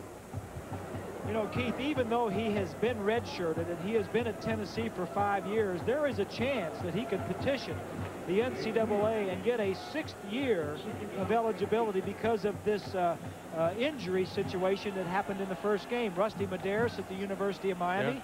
And the Conley linebacker Conley at Syracuse did that. I don't know if he would want to do that or what, but there is that precedent that has been set. Yeah, the thought wanders through my mind too as we see penalty flags flying and a call coming up here for intrusion. There's some. It looked like Tennessee jumped offside or was drawn off. They jumped offside. But it's these kind of people, Bob, that oftentimes make great coaches too. They you know, they face denial, but they know the game well enough, and they impart a special kind of spirit to other people, and you never know. But we wish him well. David Cutcliffe, the offensive coordinator, says he knows the offense better than any player. He's been around for 5 years, and I like what his dad said. You know, life goes on. Yep, it does indeed. Second down now and 3, very short 3, more like 2. And Shaw gets the first down for UCLA. So the Bruins now move inside the Tennessee 45-yard line, leading by a score of 12-0 with 9 minutes and 26 seconds to play in the third quarter. Shaw has reached 86 yards in 12 carries, so he's having a pretty good ball game. James Stewart is marching right along, but he does not yet have those kind of numbers for Tennessee. And the Bruins have been able to pretty well contain or control the Tennessee running game, which was thought to be their principal offensive weapon. Cook pumps it and then throws it, and he thought J.J. Stokes would break it down the sidelines, and he didn't. He turned it short, and they don't hook up. After tonight's game, we'll pick a Chevrolet MVP of the game from each team. 24th year that the Chevrolet Scholarship Program has been giving $1,000 to the General Scholarship Fund of the competing schools. Stokes playing with a knee that has grown tender as the game has gone along. Number 1 is Ronald Davis, who has oftentimes tonight had the chore of trying to cover J.J. and has done a fairly middling job of it, frankly.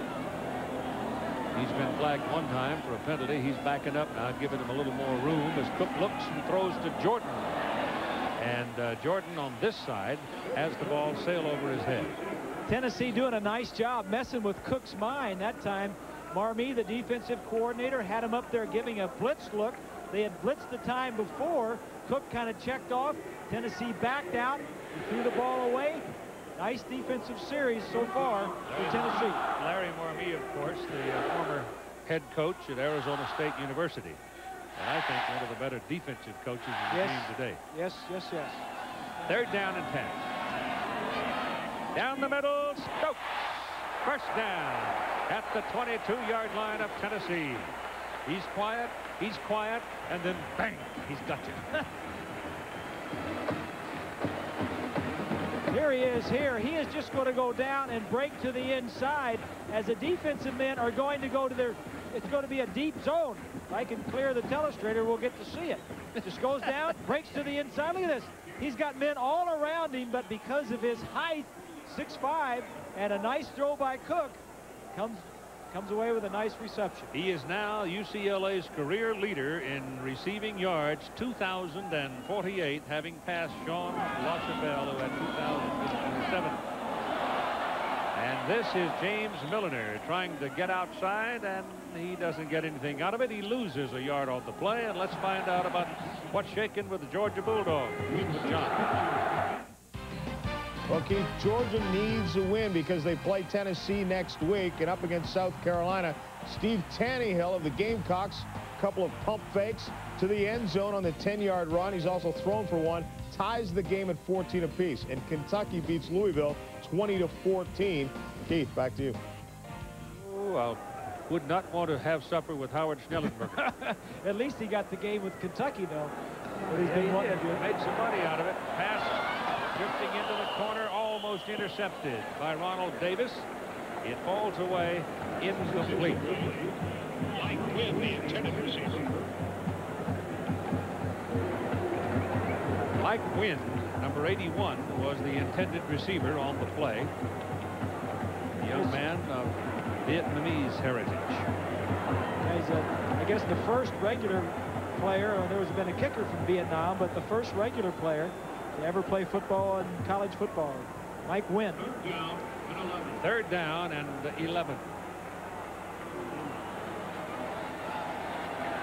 They got the 4 wideouts in there again. Pressure coming backside, and they dump it off underneath to Avery Anderson, and nothing there for him, and Cook took a lick. Oh, did he ever. Number 23 in the middle of your screen is Summers. He is an extra defensive back as Cook is being pressured. It's a wide receiver screen, and Summers gets up because if he doesn't make the tackle, there was a lot of running room. It was Ben Talley that laid Cook down with authority. This is a 40-yard field goal try by Bjorn Merton. He's hit 2, he's missed 1. He's made 3. He's 3 out of 4, and it's 15-0. UCLA leads Tennessee.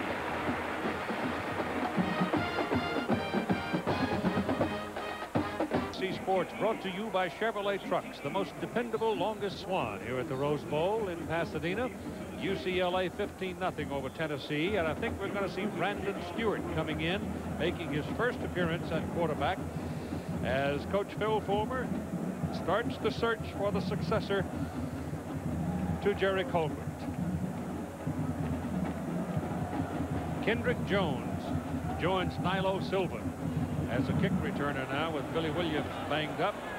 15-yard line at Sylvan. Caught. Bruins hang on to him up around the 28-yard line. That's where Tennessee will go to work. And here comes Brandon Stewart out of Stephenville, Texas. Now, he's a true freshman for UT fans that may not know all this. No, it's Hilton. They changed their mind. They had Stewart up there, and he was talking, and all of a sudden Helton comes racing out on the field. So. Helton had his helmet off. He was slapping Stewart on the back, saying, all right, go get him. And at the last minute, they changed their mind. So Aaron Hayden is now in the backfield, will be the deep back for Tennessee, along with Mose Phillips. As they come up. Helton at quarterback. Aaron Hayden, who has had arthroscopy himself, has the ball here, trying to cut back inside, and that is real good defensive football right there by UCLA.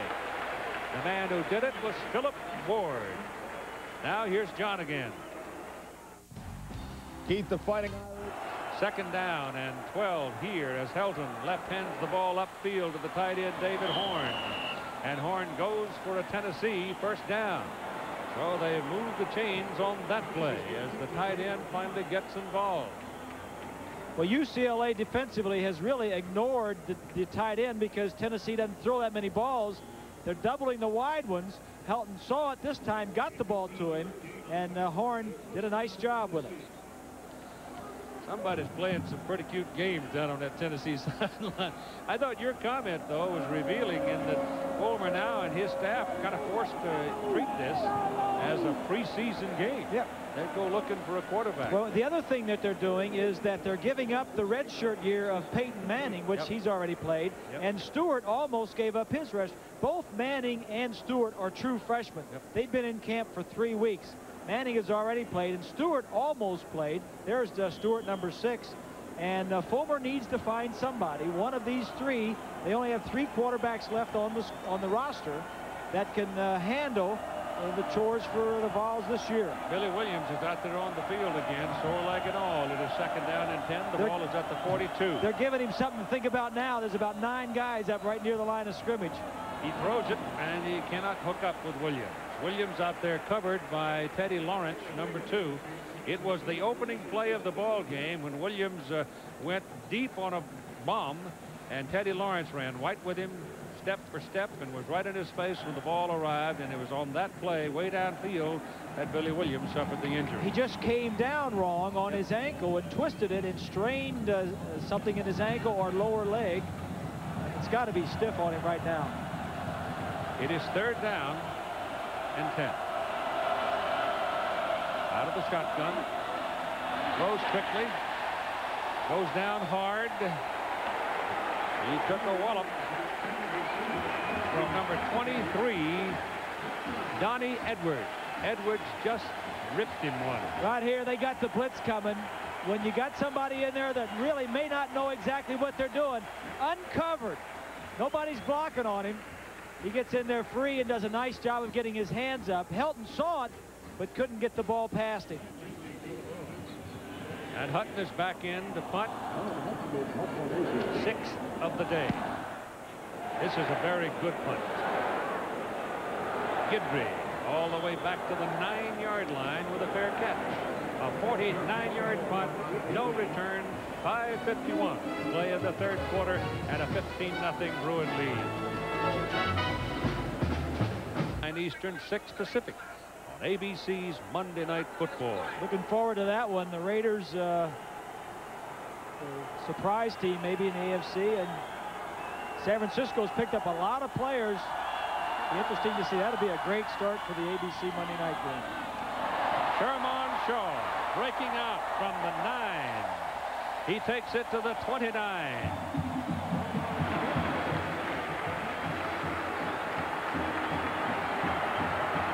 Well, right from behind the defense. Good blocking up front. Gallion is 93. UCLA offensively getting their running game going, over 100 yards in the first half. That gets them out of a hole right there. Sherman Shaw with 13 carries, 106 yards in the ball game so far. And UCLA now, as we have a timeout on the field. J.J. Stokes is still out on the field, sore knee and all. His team comfortably ahead. You know, one of the things that, you're always taught when you have a dominant receiver like Stokes, an All-American coming back, is double coverage. And, one of the things I was always taught was they double cover the receiver, go somewhere else. But with Stokes, you can't do that. You have to stay with him. And I'd like to ask Lynn Swan the different things you can do against double coverage to get open. Lynn? Well, certainly you read it and you try and find the open area. But as a team player, you say to yourself, well, we've got Jordan on the other side. We'll go to him and open things up. But the individual ego says, especially when you're 6'5", it doesn't matter if I'm double covered. If the defensive back is 5'10", throw it up there. I'll make the catch, or at least knock the ball down. Just give me a chance. Keith? From the 29, Cook looks, good protection, passes away, passes thrown into the crowd, safe but incomplete. But some players, like Stokes, are good enough that they can get open against two defensive players. Like when I was playing with Warfield, he would practice. We wouldn't practice against one-on-one. He'd say, all right, when they go double coverage, this is how I'm going to run the route. And I knew exactly on every route when they double covered him how he was going to run it. And I'm sure that Stokes is able to beat double coverage as easy now as he has beat single coverage. On 2nd 10, out of the spread, handed off inside to Shaw. Sherman Shaw is having a big opening game. And if that entire group of running backs the UCLA's got dinged up, banged around, if they get healthy, look out. They're going to cause a lot of trouble in this Pac-10 conference.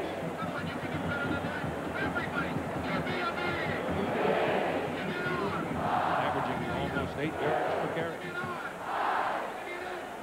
3rd down. 11. Shaw's got the ball, and the Volunteers cover him well. Davis is over there, number 1, to help take him down.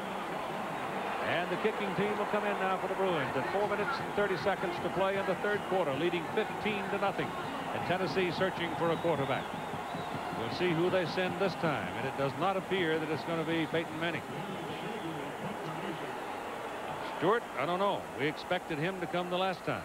Tennessee may need a spark from their kick return game. It was very good last year. Pretty good kick by Shager. Low line drive type. Here's they're trying to return it. Sean Summers, but he can't generate much of a return out of it. It's a 47-yard punt. And Tennessee will have the football at about their 27-yard line. I asked Phil Fulmer yesterday how in the world it was that he was able to get 2 quarterbacks of the quality true freshmen of Peyton Manning and Brandon Stewart. Here's what he said. Both of them, I think, recognize some of the things that we were talking about earlier. It's a great place to go to school. It's a great place to live. The support is tremendous. The opportunity was there. That we can fit either one of them into our offense, even though they both have a little bit different styles. And one wasn't afraid of the competition with the other. And I think that's what college football is all about. Go and compete and win the job. Well, Brandon Stewart is in the game now, getting his first snap, and he fumbled it. He'll always remember that, but he was able to control it and then pulled it down and took off. And now the jitters are gone because the Bruins, they rubbed his face in the turf. He picked up 2 yards. It is 2nd down and 8. He was an outstanding quarterback. He came out of the state of Texas high school. There's another guy in the backfield right now, Jay Graham. Here's the first pass by Stewart. It's on the money. He split the numbers of Benji Schuler. And Schuler has a first down for Tennessee outside the 45-yard line. That is a big throw for a true freshman quarterback. In his second play, I mean, your first play, you fumble the snap when you get your brains beat out, when you have to scramble around. That is he is pumped right now, I want to tell you. That is the longest play of the night for Tennessee. He threw a rope, too, boy. There was no loft on that thing. It was just pop. He put the cross on it. Give it to Mose Phillips, the fullback. And Mose will go to midfield for a pickup of about 4 yards on the play. I've started to say that there's a young man named Jay Graham who had just checked into the backfield, number 25, a sophomore from Kannapolis, North Carolina, that they say is going to be a great running back. But his mama said he's coming to Tennessee, but I don't want you to redshirt him. So he played last year as a true freshman, even though they had 4 outstanding tailbacks. There he goes. Jay Graham is a great skater. And he picks up about 3 yards on the carry. And here is John Saunders. Well, Keith, as you know, Heath Schuler decided to come out early, and Tennessee's feeling that heat now. Eric Zier decided to stay in school. Georgia happy because here he hooks up with Hassan Graham for the 2nd time in the game. He has touchdown passes of 72, 37, and 63 yards. Keith. Well, Zaire, no question, gives Georgia plenty of offense. What Georgia needs is some stop. They need some defense. The handoff to Graham, and that's going to be a first down. Jay Graham, 6 feet, 206 pound sophomore, and he hits him there with authority. Tomorrow night, after America's Funniest Home Videos, an ABC movie special from the end. There's the time remaining in the third quarter. On 1st and 10, on the Bruins side of the field from the 43-yard line, Brandon Stewart puts it high. Incomplete. Joey Kent almost had a spectacular play, but when he came down, the ball came loose. Joey is 6'1". If he'd have been 6'2", he'd have had the catch. Kent's asking for a break. This is a nice throw, just a tad long and maybe a little bit inside. The defensive man gets there and Kent just drops it. But for a freshman playing in his first varsity football game, that was a good throw. 2nd down and 10.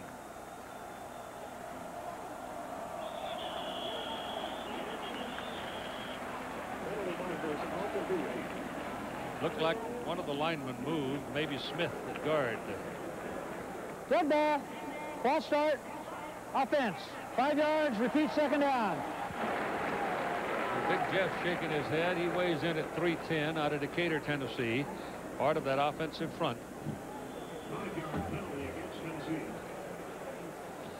It's like old Jeff's put away a little sawmill gravy. And biscuits. We'll get you to eat it yet. 2nd down and 15 now as Stewart steps in after the penalty. They give him good protection. His pass is again right on it. Pass is complete to Kendrick Jones. Jones gets past the marker and has a first down for the Volunteers. So really, for the first time tonight, the Tennessee offense is showing some spark. First down at the UCLA 29. There you see Stewart all the way over to the sideline, getting the play firsthand because he doesn't understand the signals. He doesn't know when they wig-wag the plays in, so you get to run plays in and with the players are telling. You can't go over the sideline every time with you're the quarterback. You can't do that. They will run it. Just power at the right side with Graham carrying, going in behind Ratliff and Smith, and a penalty flag drops.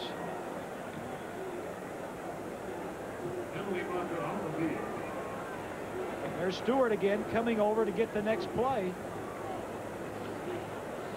You wear him out running back and forth.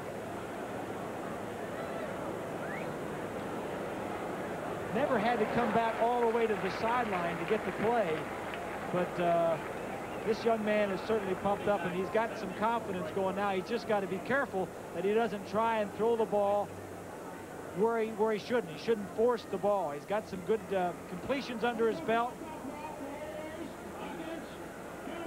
He doesn't know the whys and the wherefores. All he knows is who he's going to throw the ball to. I mean, he's only been in Knoxville for 3 weeks.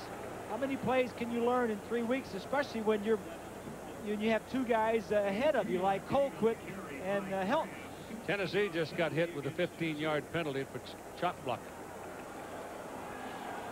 They're shooting themselves in the foot right now. That's the 7th penalty, and totaling 58 yards under the flag. So here they were down on the 29-yard line with a first down, and bingo, 15 yards, back them up. I mean, that's really putting the freshman in a hole. It'll be 2nd down and 23. It should be first down, shouldn't it? No, it was, well, no, it was 2nd down before. Penalty occurred on 2nd down. The down remains the same. First down. Yeah, it's well a yard. First down, yeah. All right, first down and 23. Just don't try to pick it all up here on one play.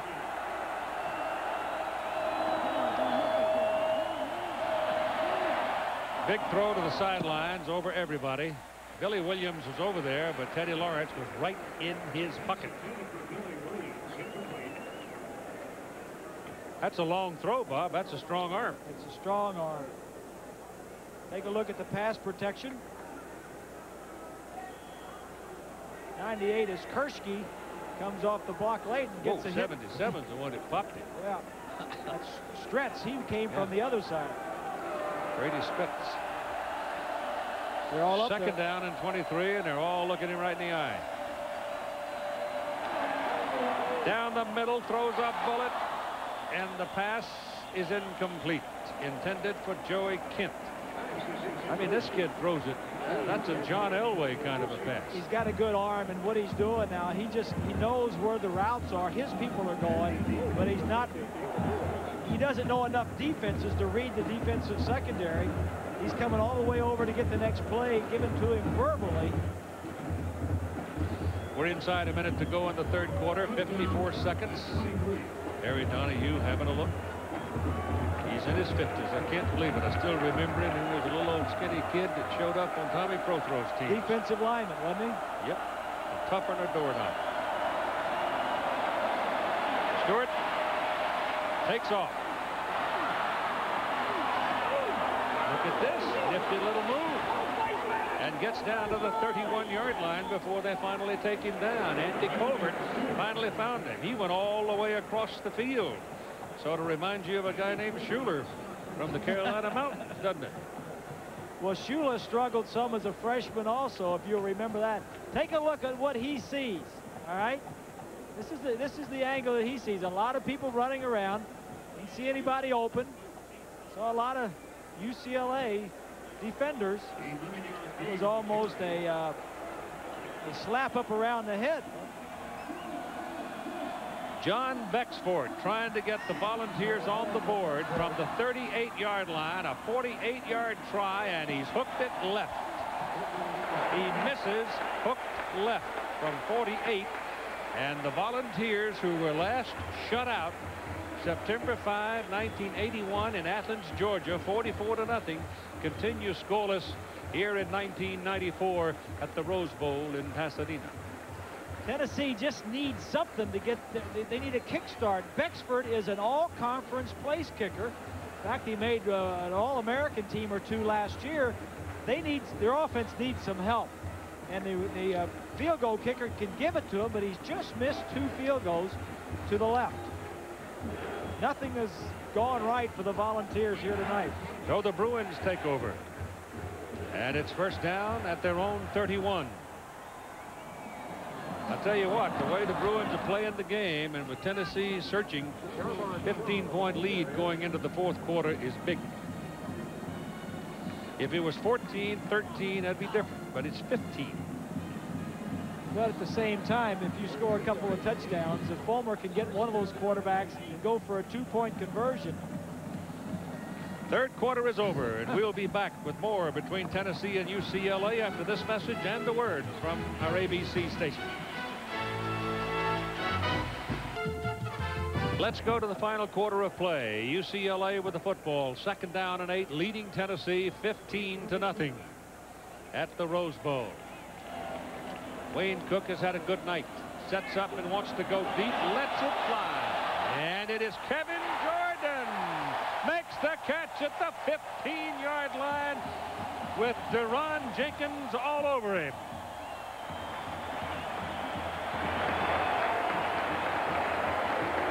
What's man on Jay Stokes with an ice bag on his left knee, likes the play. Cook sets again and sidearms it into the ground, incomplete. That was intended for Avery Anderson, and here's Swanee. Yeah, Keith, as you can see, their All-American wide receiver and Heisman Trophy candidate is out for the rest of this ball game. The knee is just bruised, certainly not as serious as Jerry Colquitt's injury, but you need this man throughout the entire season. The best thing is keep him out in this last quarter, let him heal up so he can come back and help the team throughout the season. Keith? They have SMU next, and then they get to go play the Cornhuskers in Lincoln, and they play on turf back there. Stokes finishes the night, 6 catches, 84 yards, and all of them good for first downs. Second down and 10. Ball at the Tennessee 15. This could be a door slammer for UCLA. This could be a blitz right here, too. Yep. Here they come. He got it off. He completed it to Mike Wynn. Mike Wynn fighting to the 5-yard line, and not quite a first down. He won't get the mark.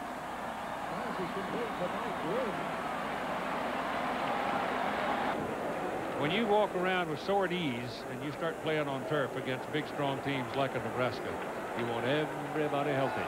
Better hurry. They're not going to get this off. Third down and short, and they get a timeout just before they get hit with a 5-yard penalty for too much time. All right, you've got the baby bull backfield in there right now for UCLA. You put James Miller, the number 36, in there, and then you add Ford to it. That's 250 pounds of blocking back. You sort of get the feeling they're going to go right, don't you? Cook looked like he might have changed his mind as he came to the line of scrimmage on third down and very short. They give it to Milliner, and he loses. He lost yardage. They were all screwed up. They never did. When Cook checked off, they were never squared away, and they're going to lose a yard at least. John Emery dove in there and messed it up, caused the loss, and now they're going to go for a field goal.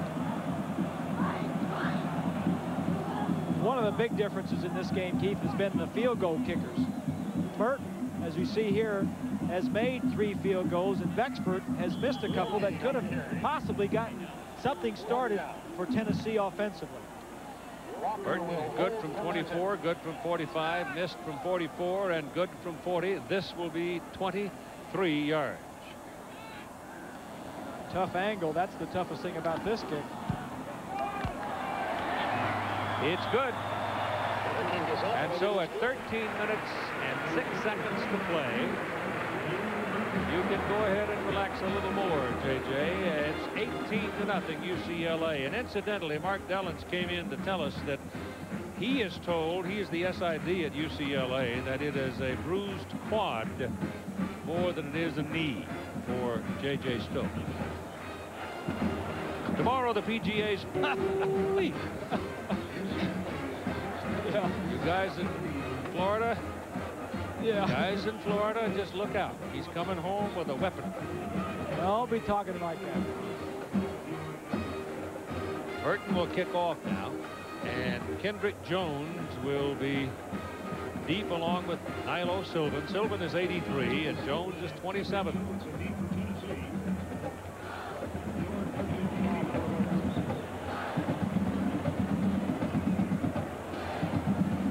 Burton. Pops. Sylvan. They stand him up at about the 23-yard line. And 4 field goals in a ball game for Merton is a career high for him. Helton looks like he's coming back as the quarterback now. After Brandon Stewart had a series, Helton returns. Jerry Colquitt, if you just joined us, tore the anterior cruciate ligament in his left knee, and he's gone. UCLA scoring drive. They lead 18-0. And you've got James Stewart and Mose Phillips in the backfield now. And run it with Stewart. And he'll move it for about 3 yards. Tennessee losing its quarterback.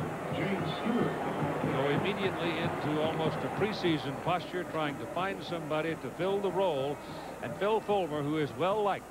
He's a very honest man. He goes straight to his players. He looks them right in the eye, and he said, look, I can just hear it. We got to find somebody to play quarterback. Now, you guys go out, everybody get a chance, go do something about it. That pass almost caught by Joey Kent. Joey's had one of those nights. Should have been caught. Yep, it was off his shoulder pad. That's 3 times tonight that Kent's had a chance to make a spectacular play. But unfortunately, he hasn't made them. He has, however, caught 3 balls for 13 yards. All the attention given to Schuler leaving last year. They also lost the 2 wide receivers from last year, and Kent was counted on to supply some sound receiving from the outside. Not so tonight. The left-hander fires hard, and it is good. It's beyond the 35 to the 37. And it is Courtney Epps, who is a redshirt freshman from Dallas, Texas.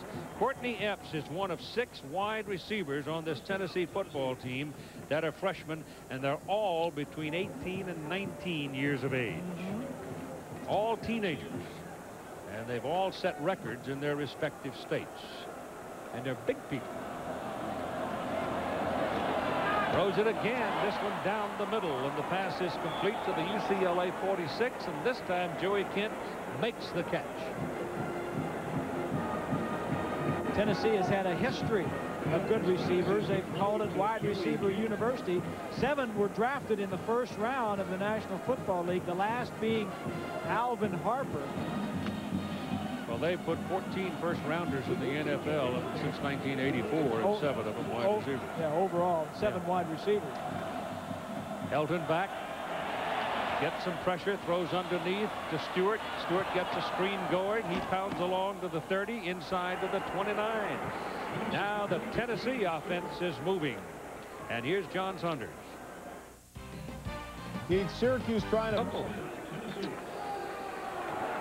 It is first down, Tennessee at the UCLA 29-yard line, and Aaron Hayden now is in the backfield, and Helton will give it on a reverse. They've got the screen set up over there, the blocking working well, and here comes Nilo Sylvan all the way to the corner and out of bounds at the 2-yard line.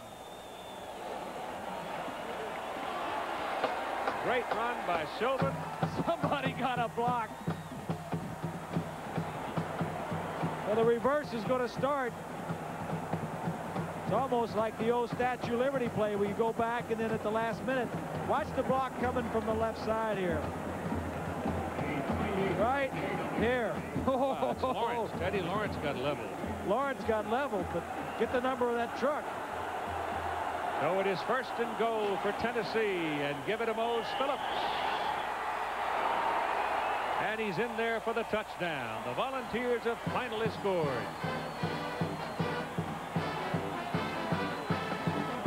With 11-12 to play in the ball game.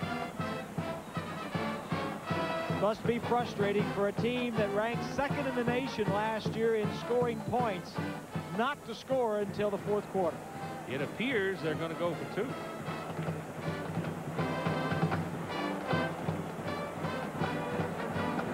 Helton is in there, so Todd Helton, number 2, the baseball player, who still fancies himself as quite a football player, and he's beginning to show it. Straight back, throw it in a hurry, inside dive, Billy Williams. It is 8 points for Tennessee, and now it's a 10-point lead for UCLA. Every team has a chart, Keith, that tells you if you're down by so many points, what to go for. And if you're down by 18, it's go for 2. If you make, then you'll only be down by 10. Wide receiver screen is their 2-point play, and he limps into the end zone. Todd Helton, who just took the Volunteers down the field for a scoring march and put them on the board with a 2-point conversion, 76-yard drive, talking on the telephone, getting the information for the next possession. Bexford kicks it off. It is Brian Adams. Woof. Some folks are starting to fly around a little bit now as Adams is taken down at the 16-yard line. There is some hitting going on in this game now. Greg Johnson. No turnovers so far today by either team, and that in itself is quite remarkable. That was one of the things that we were looking for, was the mistakes on both sides. No turnovers. UCLA defensively led the nation in takeaways last year with 39. Tennessee man jarred as a result of the collision on that kick coverage. Wayne Cook comes back, gives to Shaw. Tennessee defense now starting to come alive. Shaw's taken down behind the line of scrimmage for a loss of 2 yards. It'll be 2nd down and 12. Jesse Sanders is the man who made that hit. He is a junior from Sebring, Florida. Arizona State and Oregon State having at it. Oregon State, of course, one of the few teams in the country running the wishbone. Jerry Pettibone running it up there, and may surprise some folks this year. Here's the pitch to Sharman Shaw, who's had a big night, over 100 yards. Turns it upfield to about the 22-yard line. Brought down by Jason Parker, the junior out of Garland, Texas.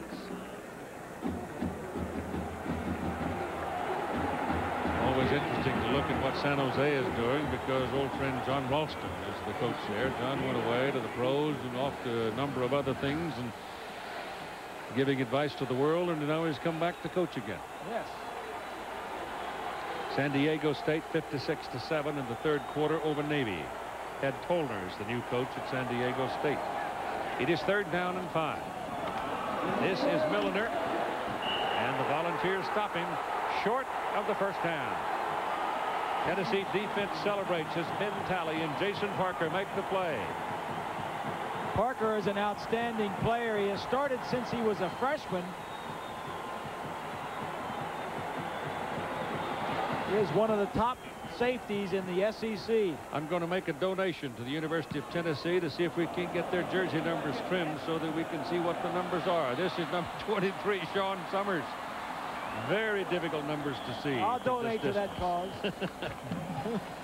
And Summers is taken down, but the Volunteers have very good field position out on their own 43-yard line.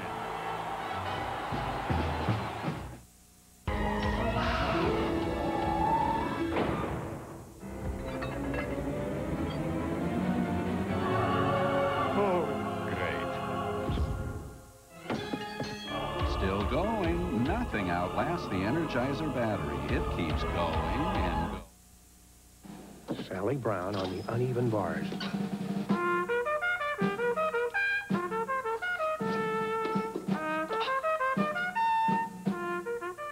No matter how well you plan, no matter how hard you try, there's always the possibility that something can go wrong.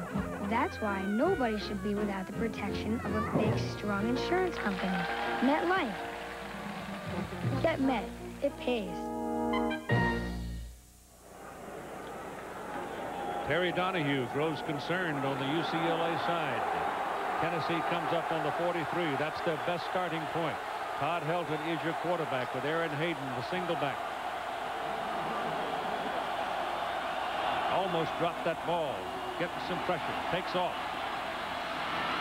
And steps out of bounds, sort of tiptoeing up the sidelines. The play was sort of messed up from the very beginning because you can see Aaron Hayden was questioning something, probably with the snap count. So they were never really solidly set. Lynn Swan has a message for us from Bubba. Yeah, well, after Greg Johnson made that big tackle on the kickoff, Bubba jumped up and looked at me and said, Swanee, there ain't no quit on this football team. We're going after it. And this is a great opportunity with J.J. Stokes on the sideline. That's Bubba, number 71, at center. He is the leader of the offensive front, according to his coach. And Aaron Hayden was within a half a step of breaking a big play there. But Ted Wilkie would have none of it, and the junior out of Sacramento brought him down at the 49 of UCLA. Take it to 48. 8 minutes and 40 seconds to play in the ball game. 18-8, UCLA leads. And that's not enough time for Tennessee not to continue to move this ball. They need to make a first down right here. They've got it as James Stewart comes into the ball game, goes over the top, and he goes right up. So the Volunteers first down at the UCLA 46.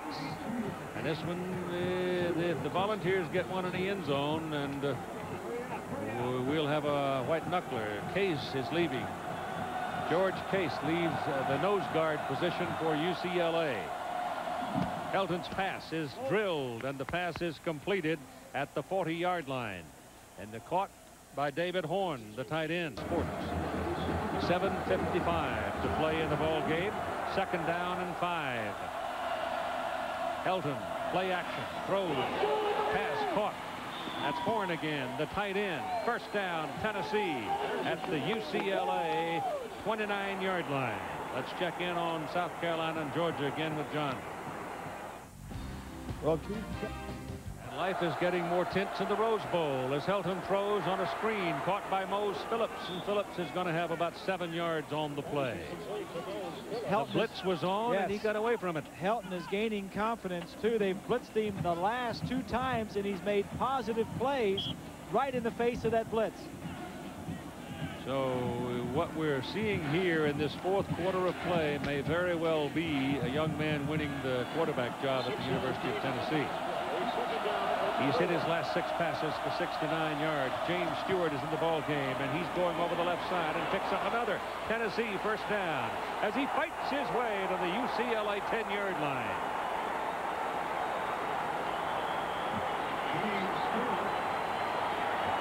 $8,000 volunteer fans came for the game. They have been quiet most of the night. It's been kind of a gloomy night for them, but the fourth quarter has been pretty exciting. They're way down at the other end of the field. They're at the other end zone from where Tennessee's going in. Helton rolls it out. Stewart's in front of him. Helton throws. Oh my gosh, it's a touchdown, Tennessee. I don't know how in the world Courtney Epps got the ball. It had to go right through the arms of the Bruin defender. I thought it was going to be picked off, but it works for a touchdown.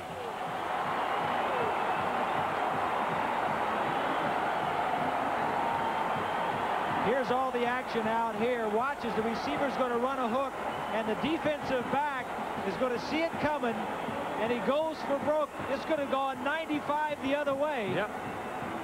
That was Teddy Lawrence, I think. I can't see his number, but it looked like Lawrence, and it could have gone the other way so quickly, but it didn't. And it's an 18-14 ball game, and they're going for 2.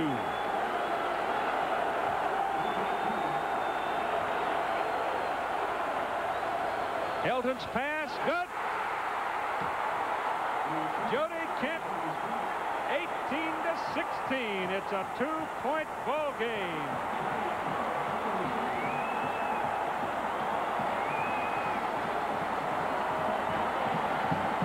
Man in motion is going to get the ball. The man recovering him is trailing and then runs into some players. Nice design play, 2-point deficit.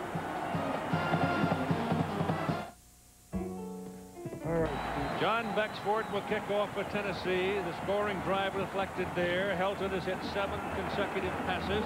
What is it, Bob? UCLA letting down after an 18-0 lead?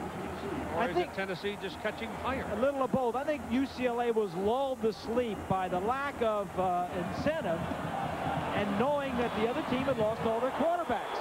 Coverage again is ferocious. Ryan Adams is taken down by Sean Summers in a blistering tackle at the 17-yard line. I think UCLA just said, well, I mean, they've got their quarterbacks hurt. They're not attacking us. You know, I think they kind of maybe just lulled to sleep. And on the other hand, Tennessee says, well, we're at the last quarter. Let's just go out and give it our best shot. If we make a mistake, if we throw an interception, so what? But let's give it our best shot here at the end. And it's an 18-16 ball game with Darren Washington and Sherman Shaw in the backfield now for UCLA. Let's see if they can generate some pressure of their own as Wayne Cook throws. And he had a man wide open, and the pass sails incomplete, intended for Josh Evie. So look at the scoring by quarters, and at the beginning of this quarter, when it was 18-0, and I said something to the fact that this one may not be over yet, I got a strange look from my partner here, and a laugh or something, some weird thing out of my earphone from our producer, Bob Goodrich, in the truck. And now I want to know where we are here. They're all jumping on the bandwagon. Oh. You're supposed to know this. Yes. 2nd down and 10. Cook with very good protection. Drills the pass to Kevin Jordan. First down, UCLA up at the 32-yard line. But it is the psyche of a football player. Like UCLA now says, all right, they were just, offensively, they were just playing not to make any mistake. Now they know that they've got to go out and do something, and now they're moving the ball. And they get a little more real estate behind them as well. Jordan has caught 6 balls now for 152 yards. All of them good for first downs and 1 touchdown. Little delay. Sherman Shaw breaks out of the pack. Gets another first down as he reaches the 46-yard line.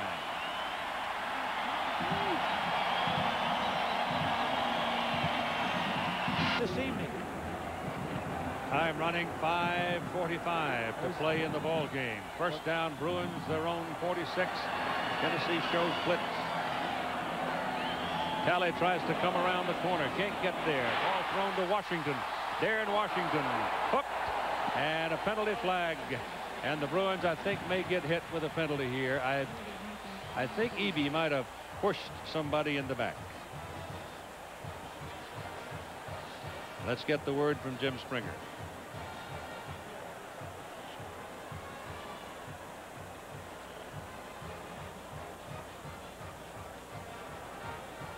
Yep. It's against the Bruins. That hurts them. Stops the clock at 5:31 to play in the ball game, and they had something going. You see that call all the time, Keith. Right here, watch as the Bruin in the left is just going to push. Now that if they would have, that used to be called clipping, but clipping now is only if they hit him below the waist. If they push him above the waist or hit him above the waist, they call it a push in the back. No, it backs him up.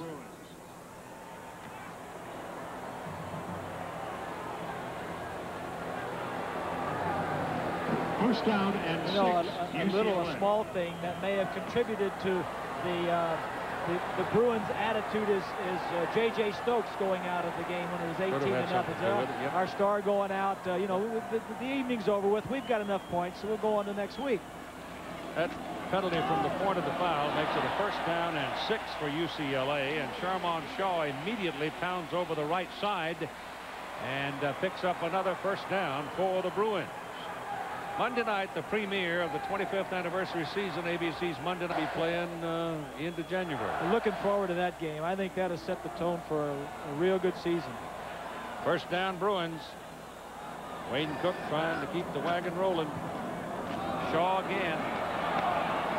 Pretty good work defensively by Tennessee. They turn him back inside, and he'll get to the 41 for a pickup of about 3 yards. Wayne Cook now with 298 yards of the ball game. That'll be a career high for him. Make it a second down and 7. A 3-yard gain. And the clock runs at 4:35. 18-16 UCLA. It was 18-0 going into the fourth quarter. It was almost on the verge of becoming a dull game, and then lightning struck for Tennessee. Cook, pressure, sacked. First sack of the night. Second sack of the night, beg your pardon. All the way back to the 47-yard line.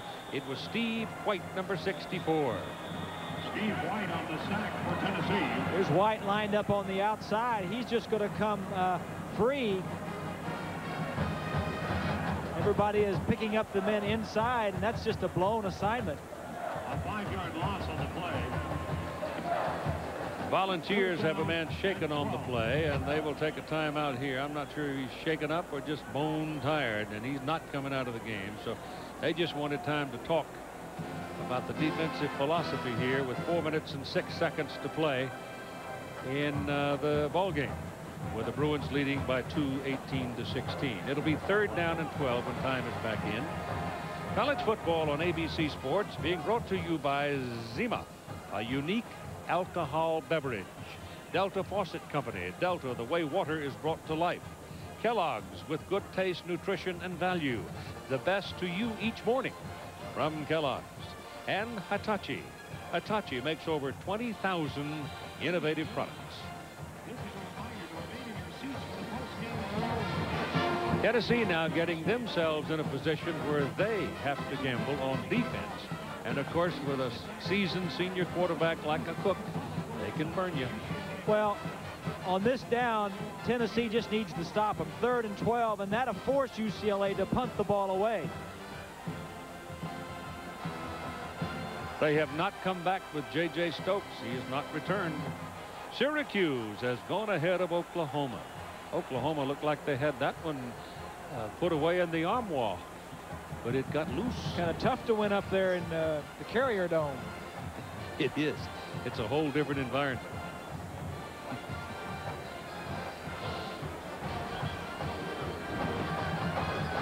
Put away where? What was that? I just rolled back through my mind again. Where did you say they're putting them away? On the Amwa over the television. 55,169 at the Rose Bowl watching. Big play here, folks. Cook has just can't get anybody to clear. And rather than risk giving up the ball and giving up a big play, he eats it. And lo and behold, here you've got to punt it. Taylor, the defensive lineman right there, knocked that ball down at the line of scrimmage. He didn't have anybody deep. He wanted to go deep.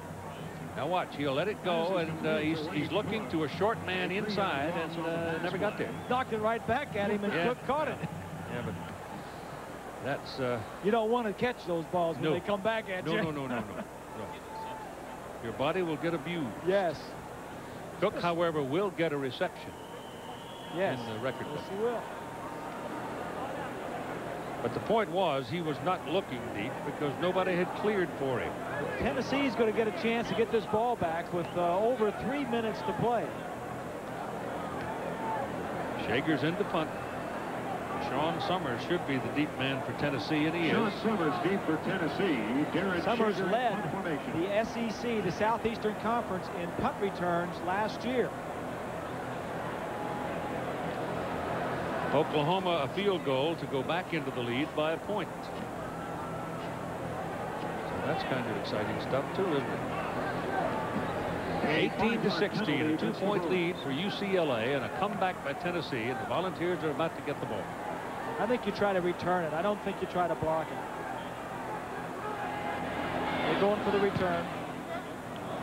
That's a good punt. It's over the head. Oh, what a kick. It's out of bounds on the 1-yard line. Ooh, Tommy Prothrow would have loved it.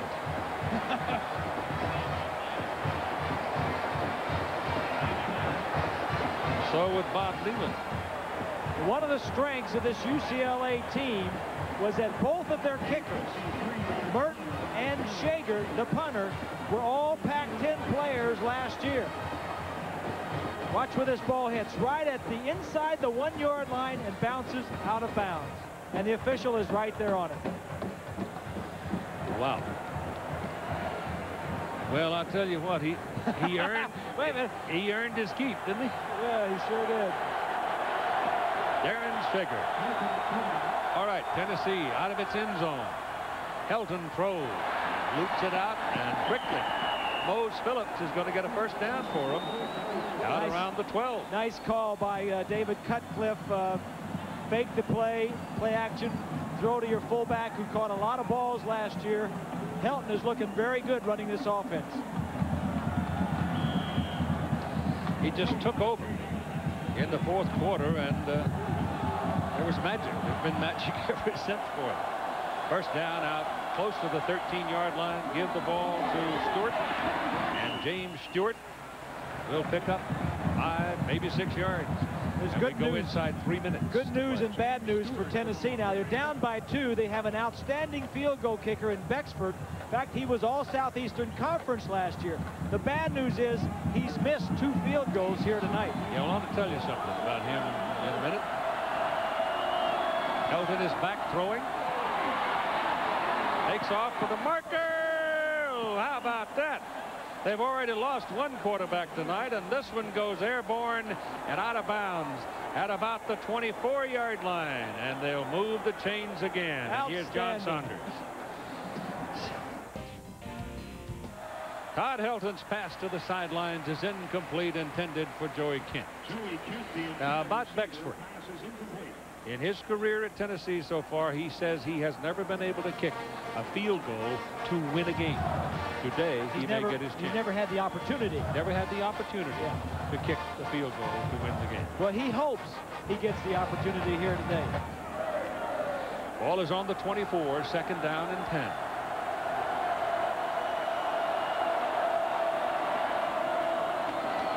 James Stewart. Going defense now, tightening up a bit. Couple of yards on the carry. They're looking at 3rd and long. Clock running, 2:15 to play. Can't call too many running plays in this situation, and the quarterback. Helton getting some pressure. Passes, intercept. Donnie Edwards, number 23. Right place, right time, and 1:55 to play in the game.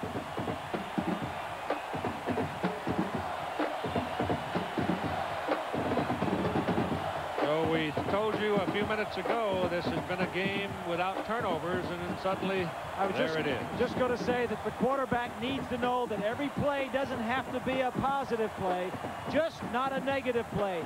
No sacks and no interceptions. It was just too tall a mountain to climb with not enough experience.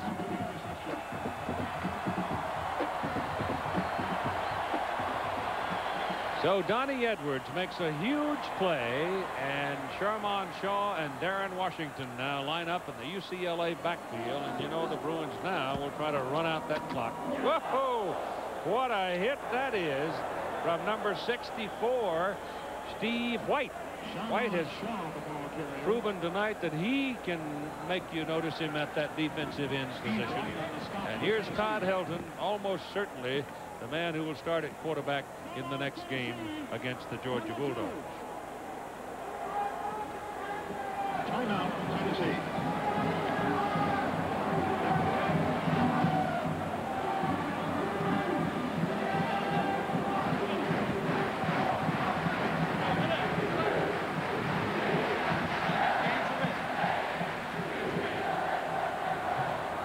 The ball rests on the 35-yard line with 1:49 to play in the game. UCLA has been without J.J. Stokes for the fourth quarter. We're told it's a bruised quad. We saw him with an ice bag. It looked like it was more in the knee area. Tennessee lost its starting quarterback, Jerry Colquitt, in the first quarter to an anterior cruciate ligament. Staged a stirring comeback in the fourth quarter after UCLA led by 18-0. And now the interception. And now it's a very somber side that Tennessee occupies. Joy, and restrained joy, however, on the UCLA side, because it was Nervous City over there a few minutes ago. Second down and 13. Cook gives the ball to Darren Washington, and he chucks along to get down to about the 30 and get the clock moving. But Tennessee now will burn up all of their timeouts to keep that clock from getting too far away from them. Keith, it'll be a tough loss if Tennessee goes on and loses this game, but it will not be nearly as tough a loss since the fourth quarter. I mean, they've got a lot of momentum going. They've got some good things done in that fourth quarter, something to build on for next week when they have to go into Georgia. And it looked like Georgia was still leading a while ago in the South Carolina game. And those are the games coming up next Saturday. But in the Pac-10, the alignment and the number of teams and so forth, it's a requisite. And this year it was there. And you got to tip your hat, Keith, to these two teams for getting together and playing, and not playing a weak one double A team. One double A team, or you know, somebody that you know is going to be a W, a win. Well, UCLA has never done it. Yep. Generally, there have been some times they played Long Beach State, things like that, but that's just save travel expenses if nothing else. Tennessee UCLA has been a very, very attractive series for a long time, and it is Darren Washington, touchdown. Game's over. The interception took some of the heart out of Tennessee. You could see that clearly. And all of a sudden, Darren Washington explodes over the right side and goes in for the touchdown. And the Bruins have won this game. Watch from the left side, and these guards are going to pull, and their man is going to get the ball. Penalty flags as there's contact along the line of scrimmage prior to the snap of the ball.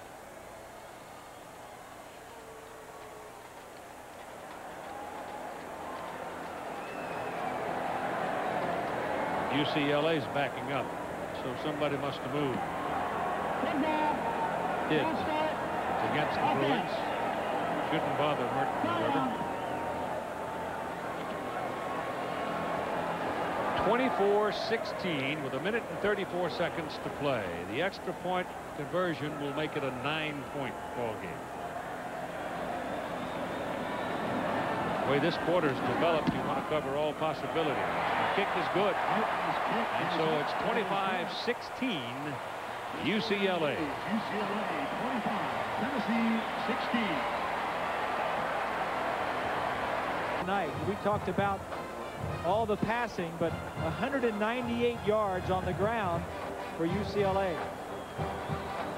295 yards through the air. It's almost 500 yards of total offense.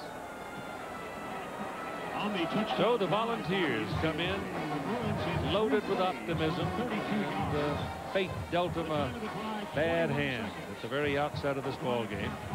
UCLA, on the other hand, was not sure of exactly what they had, but it seems that they've got enough to build a season on. Georgia wins over South Carolina 24-21. That's the next opponent for the Volunteers. UCLA will have SMU and then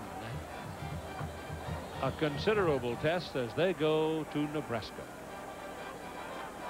Yes, considerable. Ewan Merton kicking off for the Bruins. Billy Williams is back on the field as a kick return man. Sore leg and all. He's a gamer. It's Williams. Out to the 24-yard line. Billy Williams on the return. All right. Here's Helton. Randy Sanders sends him in with a slap on the back on the play. Williams, after that run, dreadfully sore leg, I'm sure, has to be helped off the field. Aaron Hayden, single back. UCLA in a true, pure prevent. I mean, 8 guys are dropping back. Penalty flag thrown about the line of scrimmage here. Let's see what that's about.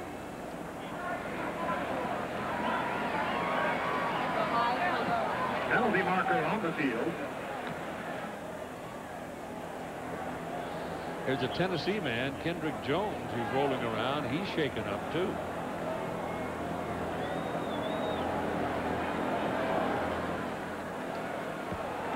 Good ball. Possibly Kendrick Jones. They're looking at his knee. He's a wide receiver. Billy Williams, a wide receiver. You mentioned earlier they lost their 2 starting wide receivers from last year. First down, Tennessee.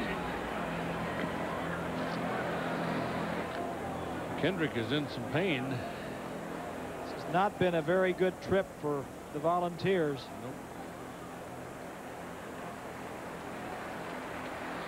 But they have a core of freshman wide receivers. Kendrick they Jones have to go being use some of assisted them off the this year. field I don't for know if they plan to Tennessee. use them all, but they're listed on the roster.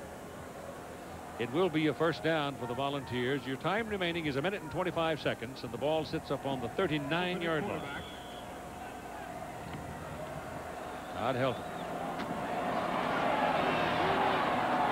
Well, he's past the line of scrimmage now and tiptoes out at the 42. Todd Hilton, the ball carrier. And that stops your clock at 1:19, and it seems like an eternity probably for the UCLA faithful, but they do have now a 9-point cushion thanks to that touchdown bolt up the middle by Darren Washington. Carry by Hilton.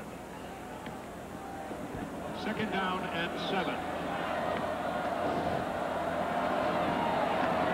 Helton's pass is completed. Completed up at the 45-yard line of UCLA, make it the 44. So he has really been a dramatic figure on the field in this 4th quarter. Darren Washington's 30-yard touchdown run that really sealed it for the Bruins. Well, and the interception that helped. You know, you never knew what that drive would have turned out to be. Helton ducks away from the pressure, throws, and it is incomplete. Helton has just not had the experience he hasn't made the mistakes to learn from. He has made mistakes in this game that he's going to learn from, but unfortunately, the game was on the line when he's learning those mistakes. It doesn't get any better. The two players behind him are true freshmen, and they've just got their first action of big-time college football here this evening. Helton is 12 out of 26 for 132 yards. Peyton Manning was in for a series. And this is Aaron Hayden. And he pounds along down to the 30-yard line. Tennessee has no more timeouts remaining. They've burned them up. So Good right news. now, the pecking order would seem, I don't know what it would be. Would it be Helton? Stewart was terrific when he came in. So. I think you got to go with Helton and then Stewart. Stewart seemed to play well some, but he just didn't know enough plays. Who's that? A 14-yard gain on the carry by who it is. Aaron Hayden. A lot of Tennessee people have been hurt in this ball game, but this big fella's going to get up all right. It's number 74. It's Jeff Smith. Jeff has been kind of gimpy now for a large part of this second half. He came out early on in the fourth quarter and didn't seem to be whole. He's the right guard. So apparently he's scuffling with some kind of an injury himself.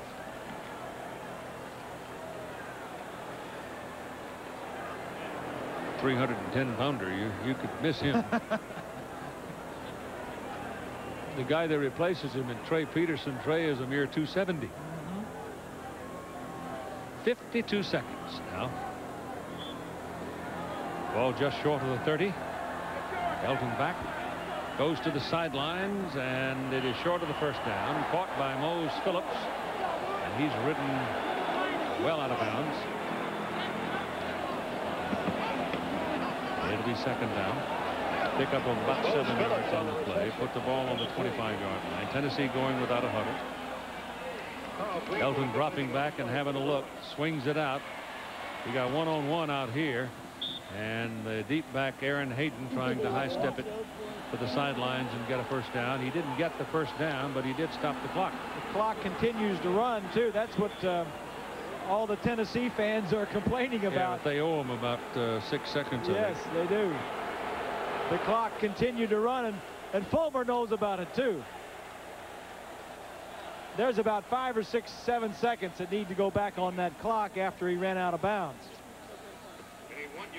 I'll tell you what, I like Bill Fulmer. I'll tell you what, it looks to me like he's got a pretty good ship flying through the waves to me, because he's in control of it. Nobody knows there's any question about who the boss is, and yet he seems very even-handed. What's he got going through the ship going through the waves? Something like that, I think I know what you're talking about. All on the 25, third down. Ship going through the waves? Well, that's because you're a landlubber. You don't understand those things.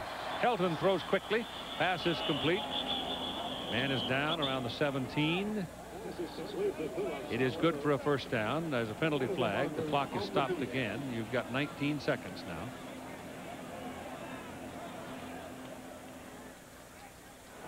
Good ball.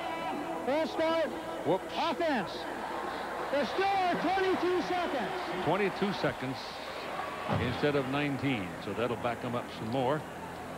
And TD is wearing out that jug of ice. A 5-yard penalty against Tennessee. Third down and 9. 3rd and 9. Helton steps up and lets it go, and there's a penalty flag. And looks like you've got an interference down here in the corner because the side judge threw it. It's a heck of a catch. Joey Kent was down there under the ball. Joey Kent on the reception. And he caught the ball. Now the question is, was he in? Looked like he was in. He's about the inside the 1-yard line if the foul is not against Tennessee. It's not against Tennessee. Penalty is declined. It is 1st and goal, Tennessee.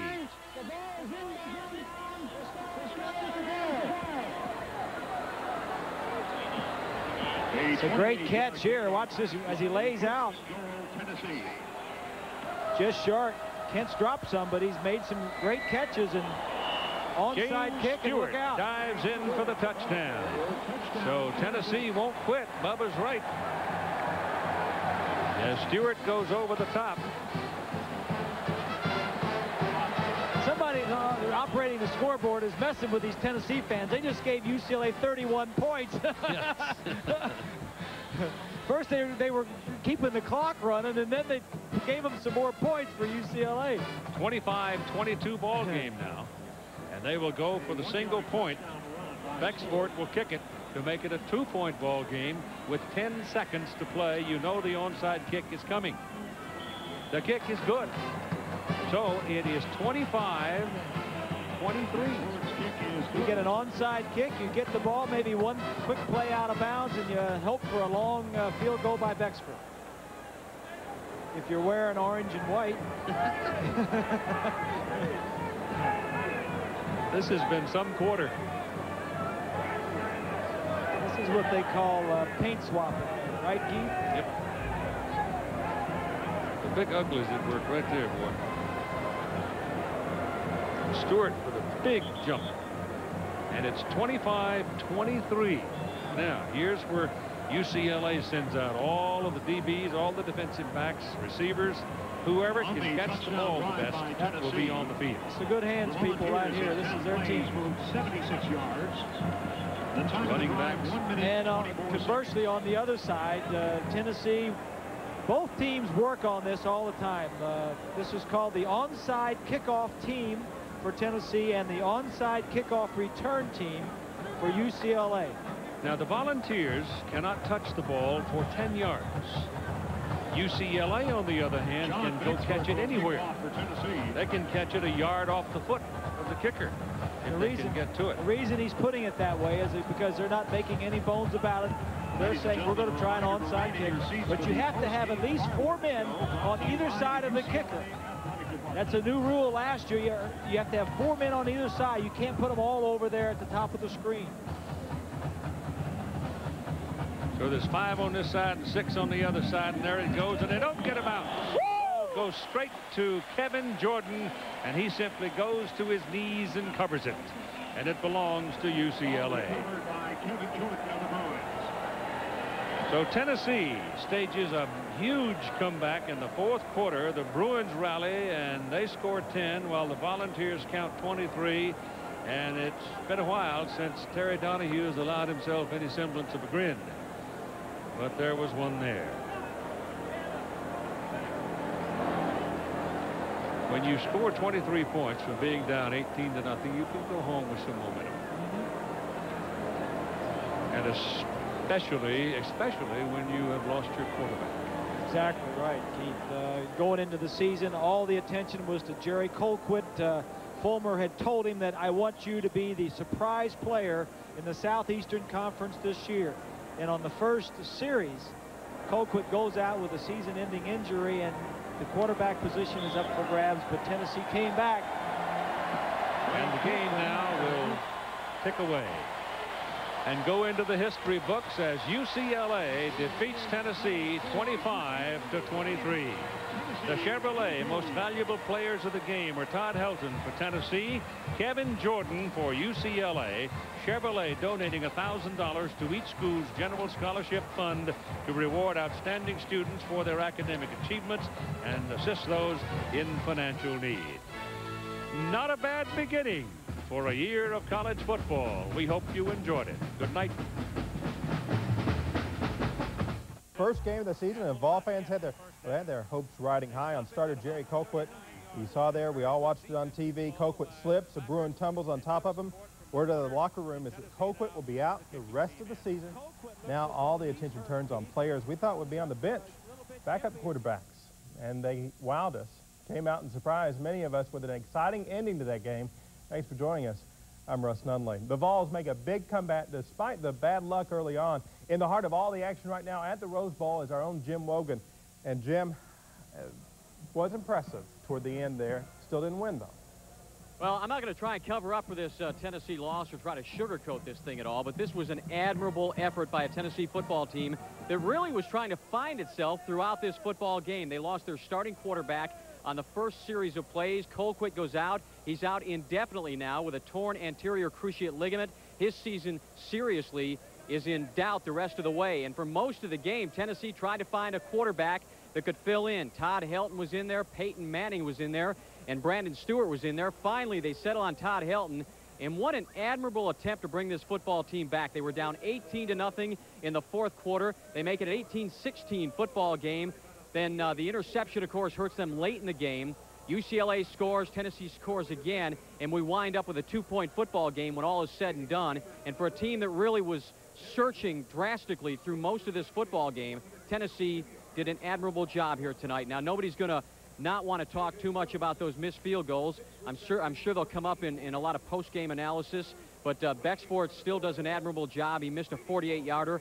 Borderline range for him. He's capable of kicking longer, but the shorter one, the 33-yarder, no doubt folks will look back at that, and if he makes that one, Tennessee wins this football game and comes out of Pasadena with their second straight win out here at the Rose Bowl. We'll have more, of course, coming up later in Big Orange Saturday night. We'll try to get some post-game reaction. Right now, the locker room is closed to the media. The Vols were in there just moments ago walking off the field, Russ, and we'll try to get some post-game comments from them coming up later in Big Orange Saturday night. Yeah, we got to look forward with this, but also got to remember, Colquitt, after 4 years like this is rough. That's tough for Jerry. I mean, he has been geared up for this whole season, his entire career, really. And to see something like this happen, not just in the game, but on the first series of plays, and he was really moving this offense really well in this game. Things were looking good for Tennessee early. He goes out of the game, and then it gets really kind of hectic after that, just trying to find somebody who can settle in there and direct this offense. So your heart goes out to a kid like Jerry Colquitt, who's been banking on this season for a long time, and right now Tennessee just tries to regroup a little bit, and it looks like Todd Helton going in against Georgia next week.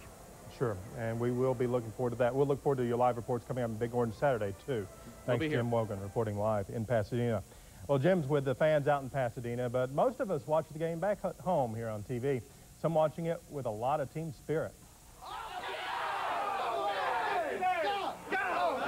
This party with some friends invited over to a house out in West Knox County. Some more folks gather at local restaurants, all talking about the QBs.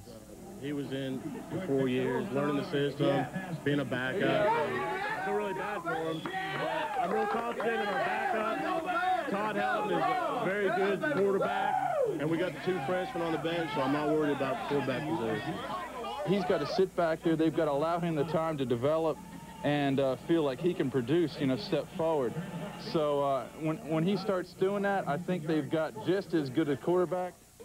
Many of the fans are keeping in mind now that the UCLA game doesn't count in the SEC race. Maybe they come back. Yeah. Down 18-0 and getting a chance to actually come back and maybe have a shot at winning this thing. So, on one side it was kind of bad luck for the Vols, but you try to go on and hopefully there's some bright spots maybe ahead for the Vols. So we'll examine all that, show you highlights, go back to the... O-S, go, Vols, go!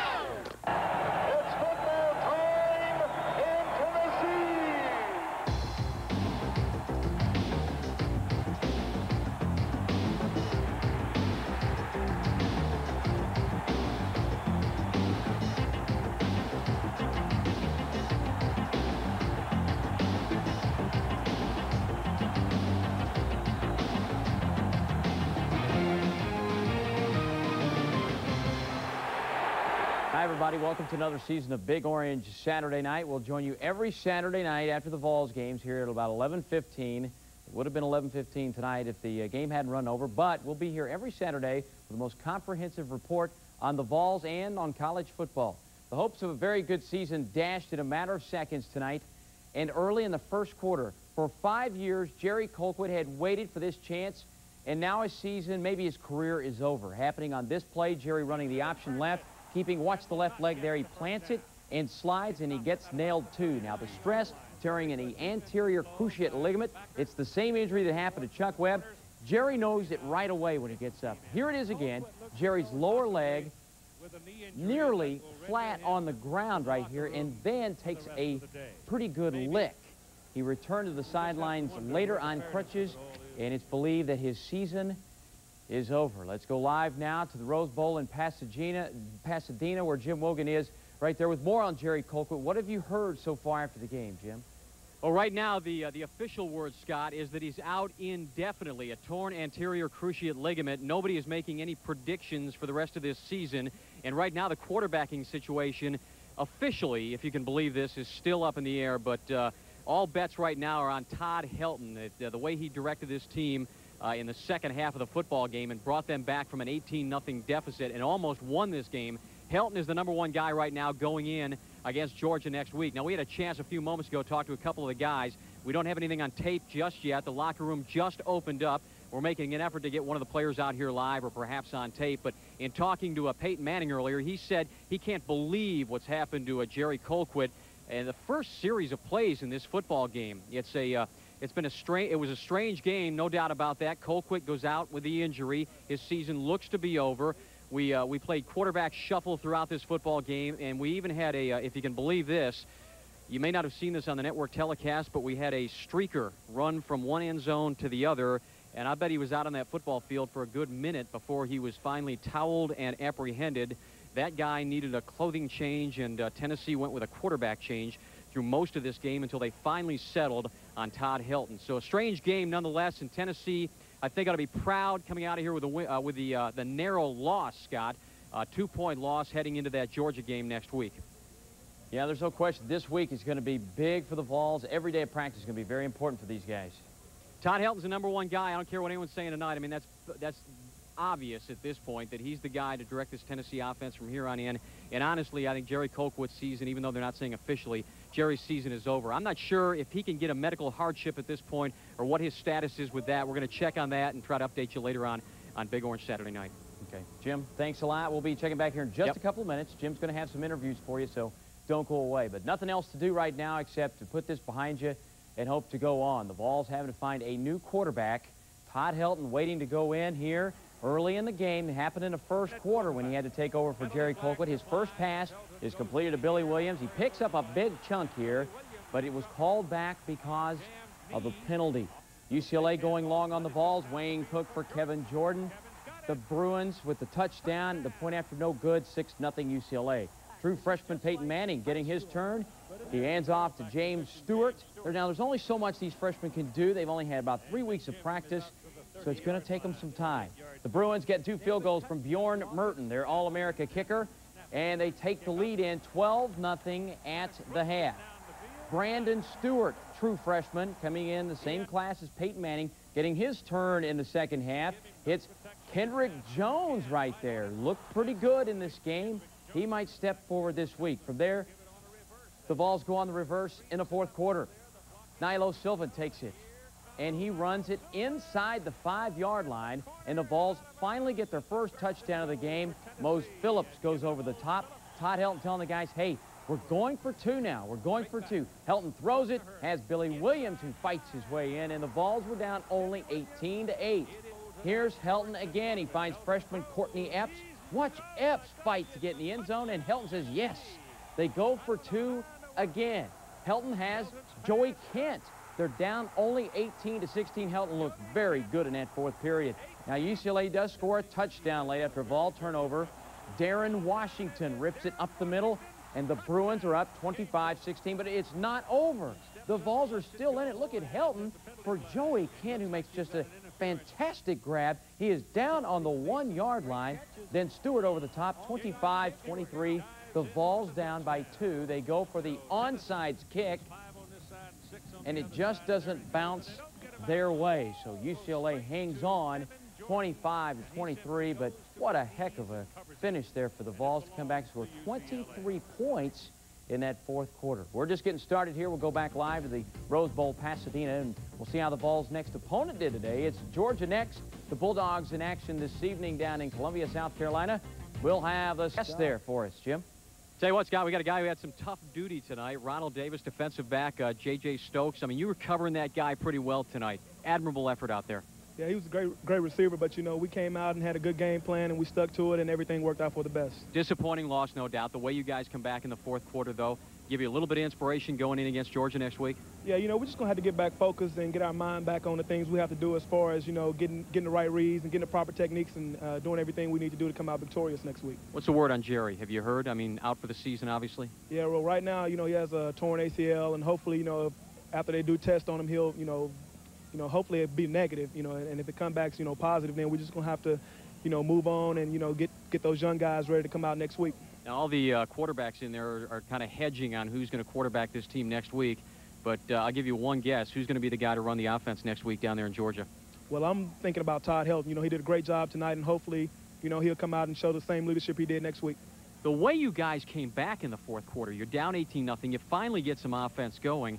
I mean, that in itself has to be make you guys immensely proud. You want to come out of here with a win, but you play a tough football team tonight. You don't play a UTC, a team that Alabama played. You play a tough opponent tonight. You play them well on the home field over here in Pasadena, and you come out of here holding your heads up high.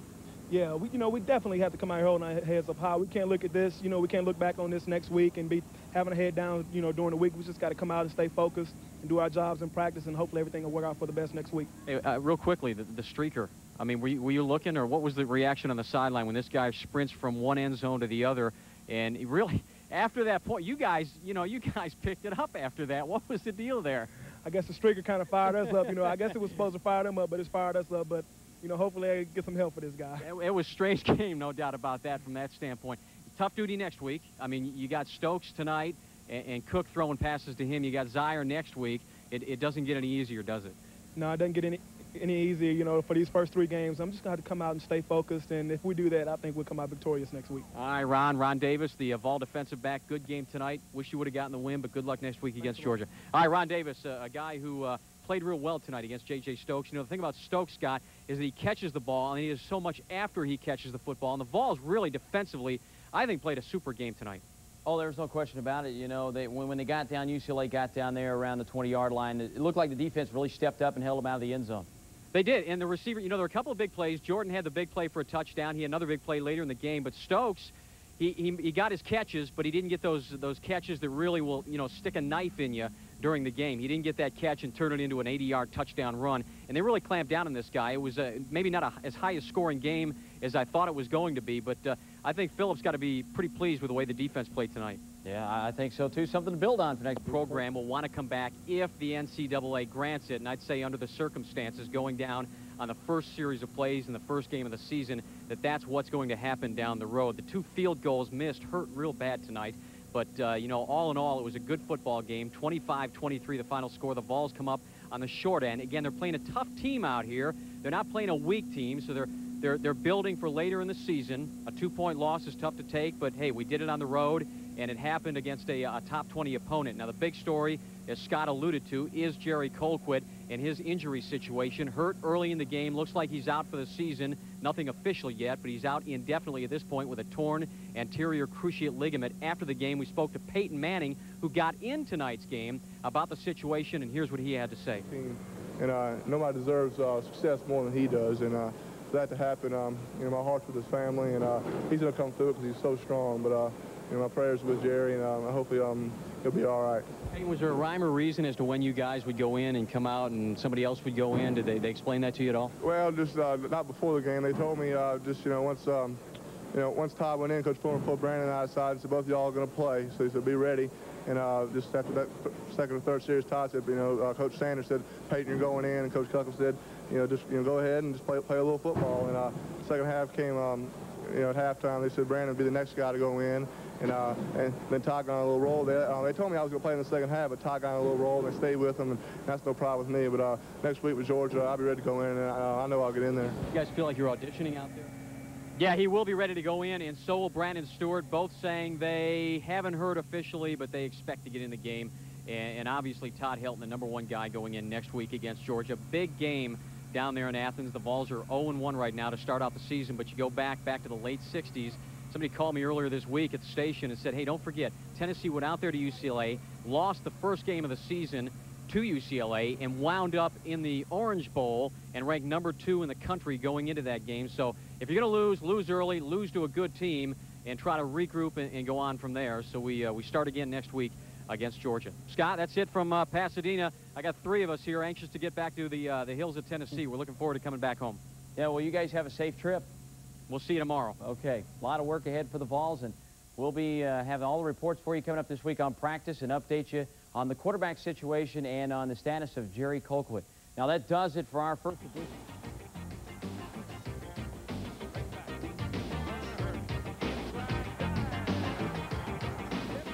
When you can't watch WATE TV6, listen. Tune to 87.7 FM for a continuous simulcast of East Tennessee's 24-hour news source.